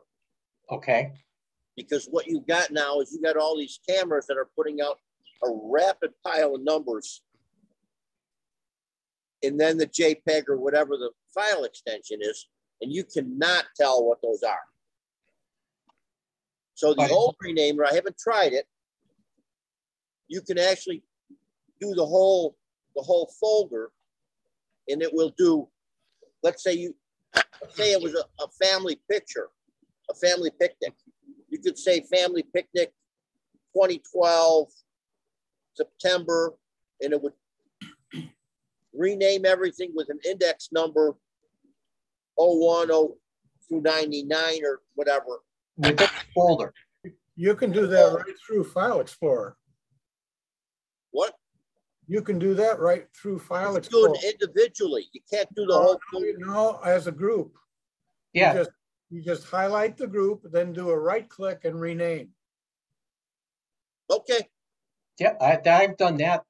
The caveat of it is they'll say whatever that name is, and then beginning and end parenthesis, and then that in the number, sequential number is within parentheses. So it'll say family pictures, whatever you want to say, family picnic, parenthesis 1, end parenthesis, and that number is going to change all the way down. That's the caveat on how it does it.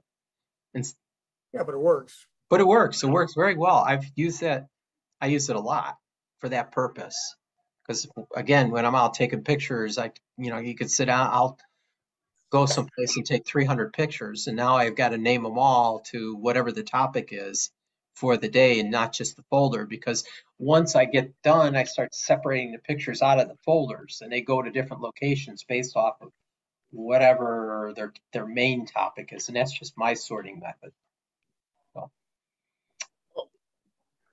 It says in the website there that the imagery sizer is available in Windows 10 and 11. Okay.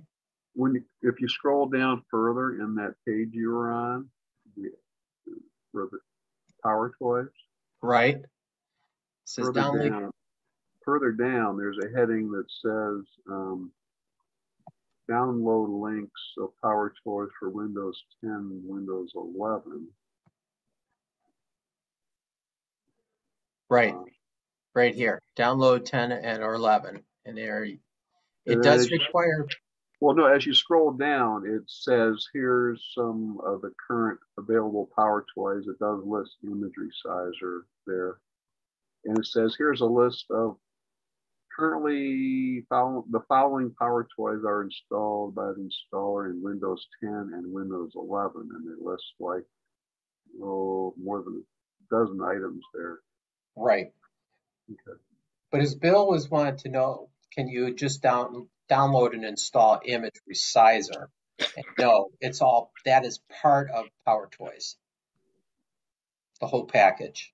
So you get this extra stuff that you don't need. Well, while you're on that page there right now, Fancy Zones is like a fences program for laying out in groups icons on the desktop and keeping them within boundaries. I remember that. I looked at that once, and I prefer fences.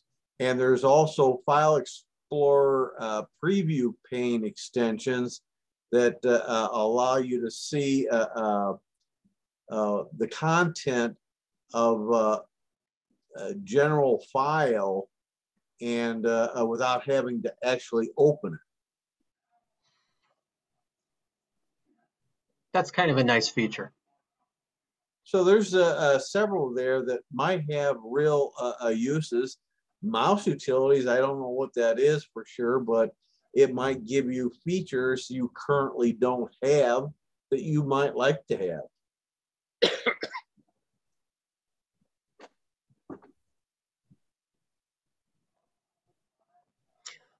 Further down, it says for Windows 10 and 11, you can enable, disable, customize these Power Toys. Looks like individually. You can turn on, off desired Power Toy using the toggle buttons.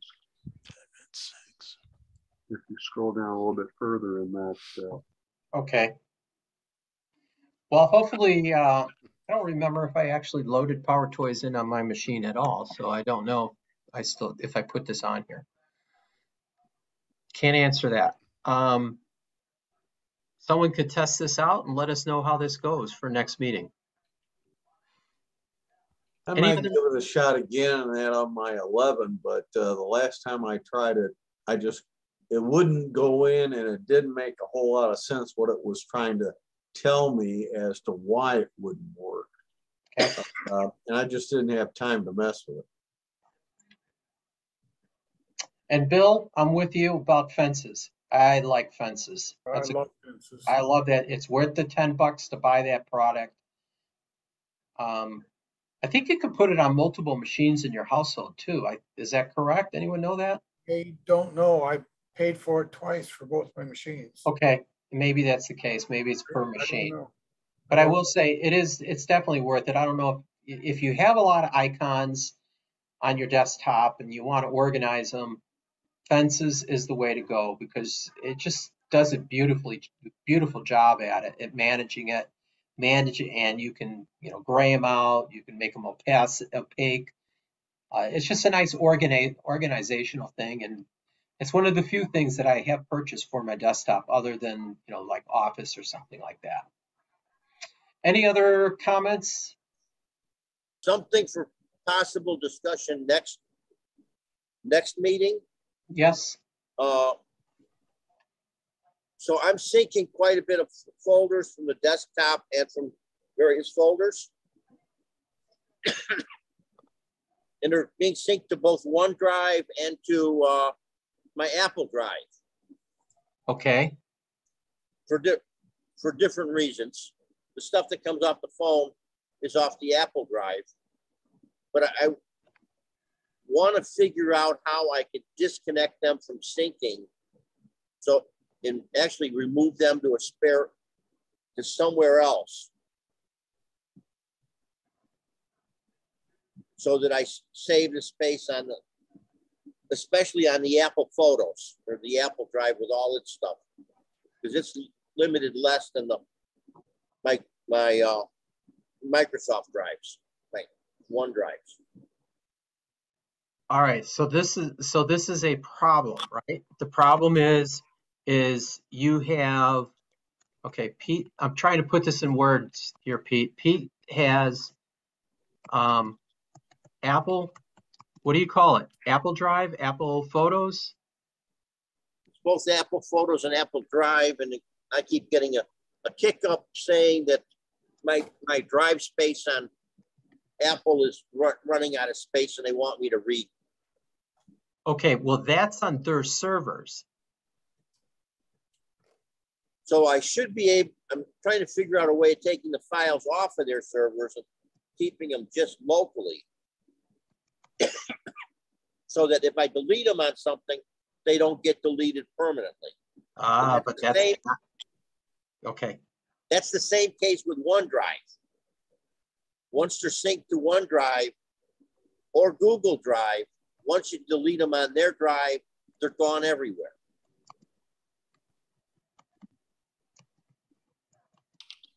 So I want to do an offline backup of what I've got on the drives so that I can actually take off stuff I'm not using on the drives all the time. The only thing that comes to mind, and I don't know if it'll work, I've never tried it, would be third-party syncing tools like SugarSync or something like that.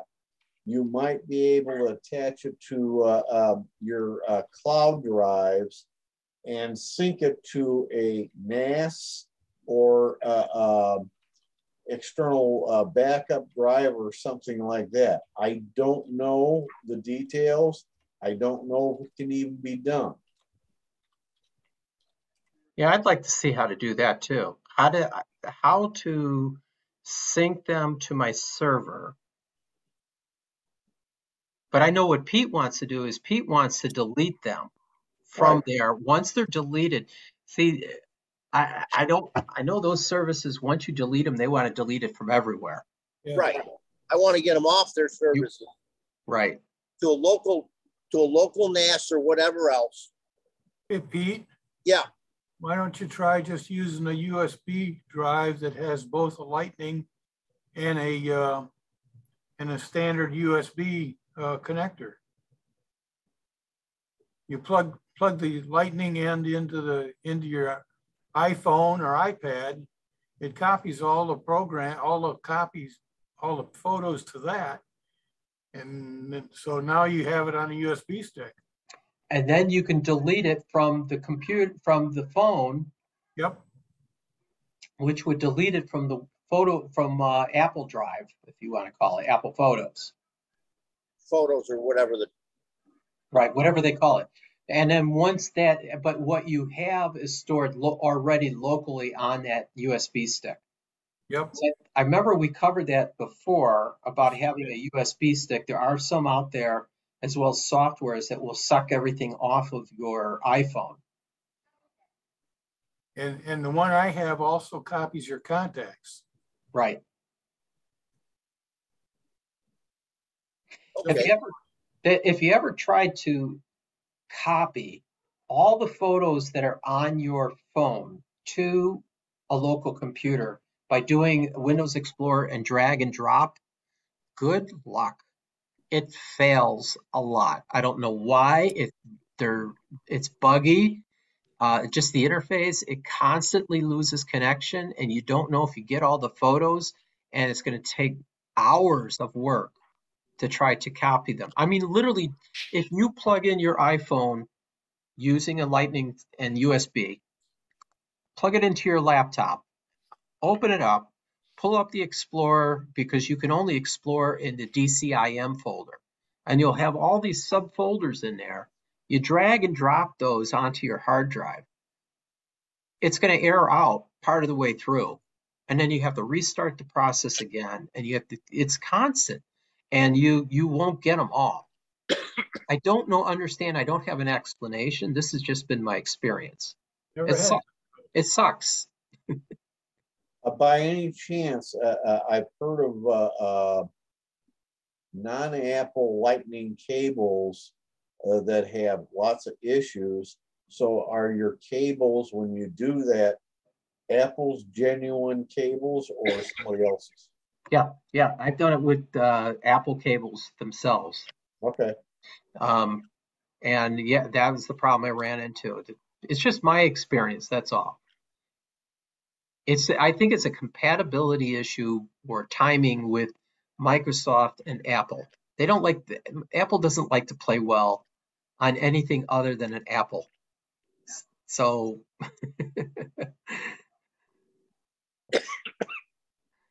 I will agree with that for sure. Okay. All right. Anything else? Otherwise, I want to end this meeting tonight. Just a quick one. You're talking about Apple. A few days ago, my wife was notified that from Verizon that a 3G phone that she had would be no good by the end of the year. Correct. So they offered some deals on getting replacement phones. One of the phones they offered was an Apple SE phone. That's right. So she bought it. She called, did it over the phone, went and picked it up at the Verizon store, brought it home. Now, several days ago, our WOW internet went down. You know, it's rare, but it happened. So she went and turned on the new Apple SE phone, and you know, it had an introductory thing, hello, and then the first thing it wanted you to do was find and connect to your Internet. to the internet. Mm-hmm. And she was kind of shocked. I mean, she had an older phone, an 8 Plus or something, but she said she never ever had to do that before. But she couldn't literally. Then she went and tried to research it, and she told me that what she looked up said that she couldn't actually complete getting the phone going until you link that phone to the internet. Did anybody ever hear of that, or is that Yes legitimate? Most modern phones work that way, whether it's Android or iPhone. Oh, how come they want you to go to the Because they update your software on that phone via the internet. Via the internet.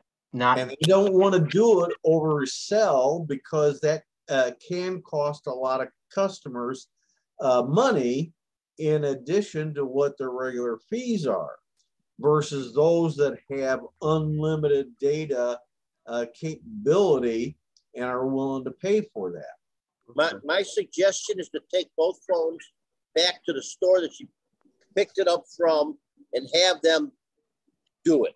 have them do it, which they should have done originally. That's Well, Dennis. our internet came back, and then it was no problem. But I guess it's been such a long time since we've gotten a new phone that she had never experienced that before. So Right. So what about all the photos and contacts? Did that move over from the old phone to the new phone? No, because the old phone was a 3G phone. Doesn't It was matter. a flip. That doesn't it was- matter. Well, it was a flip phone. It didn't have photos or Oh. anything on it. Okay. Okay. It was an old flip phone that we just had like as a backup phone. She didn't really use that flip phone. Yeah. All right. So she set it up as new. But should have done is the store should have offered to transfer everything from the old phone to the new one. That would include your contacts information, any photos that were on that and programs would all move over. It doesn't matter about the 3G. But the other thing that I would have suggested doing is I would have done it a tad different. Yes, they do require the internet, but I would do an iTunes backup locally and then do from the old phone and then do a restore using iTunes to the new phone. And that will move everything over automatically. That's just a technique to do. So, and as Pete had said, the other option would be if you get a new phone, you take it to the store with the old phone and you let the people at the store do it. Because that's what they do. And that's what they're getting paid for, right? Absolutely. Right. Okay. I just hope that they can do it because they couldn't done with mine. Okay. And that could very well be the case with Dennis's wife's phone. They probably couldn't do it either because it was an old flip. And they may just say, no, just set it up as new. But in general, that would be what I would suggest to do. Any other last questions for the evening? Nope. It's been a great meeting, guys. And we will end this and see you all next month.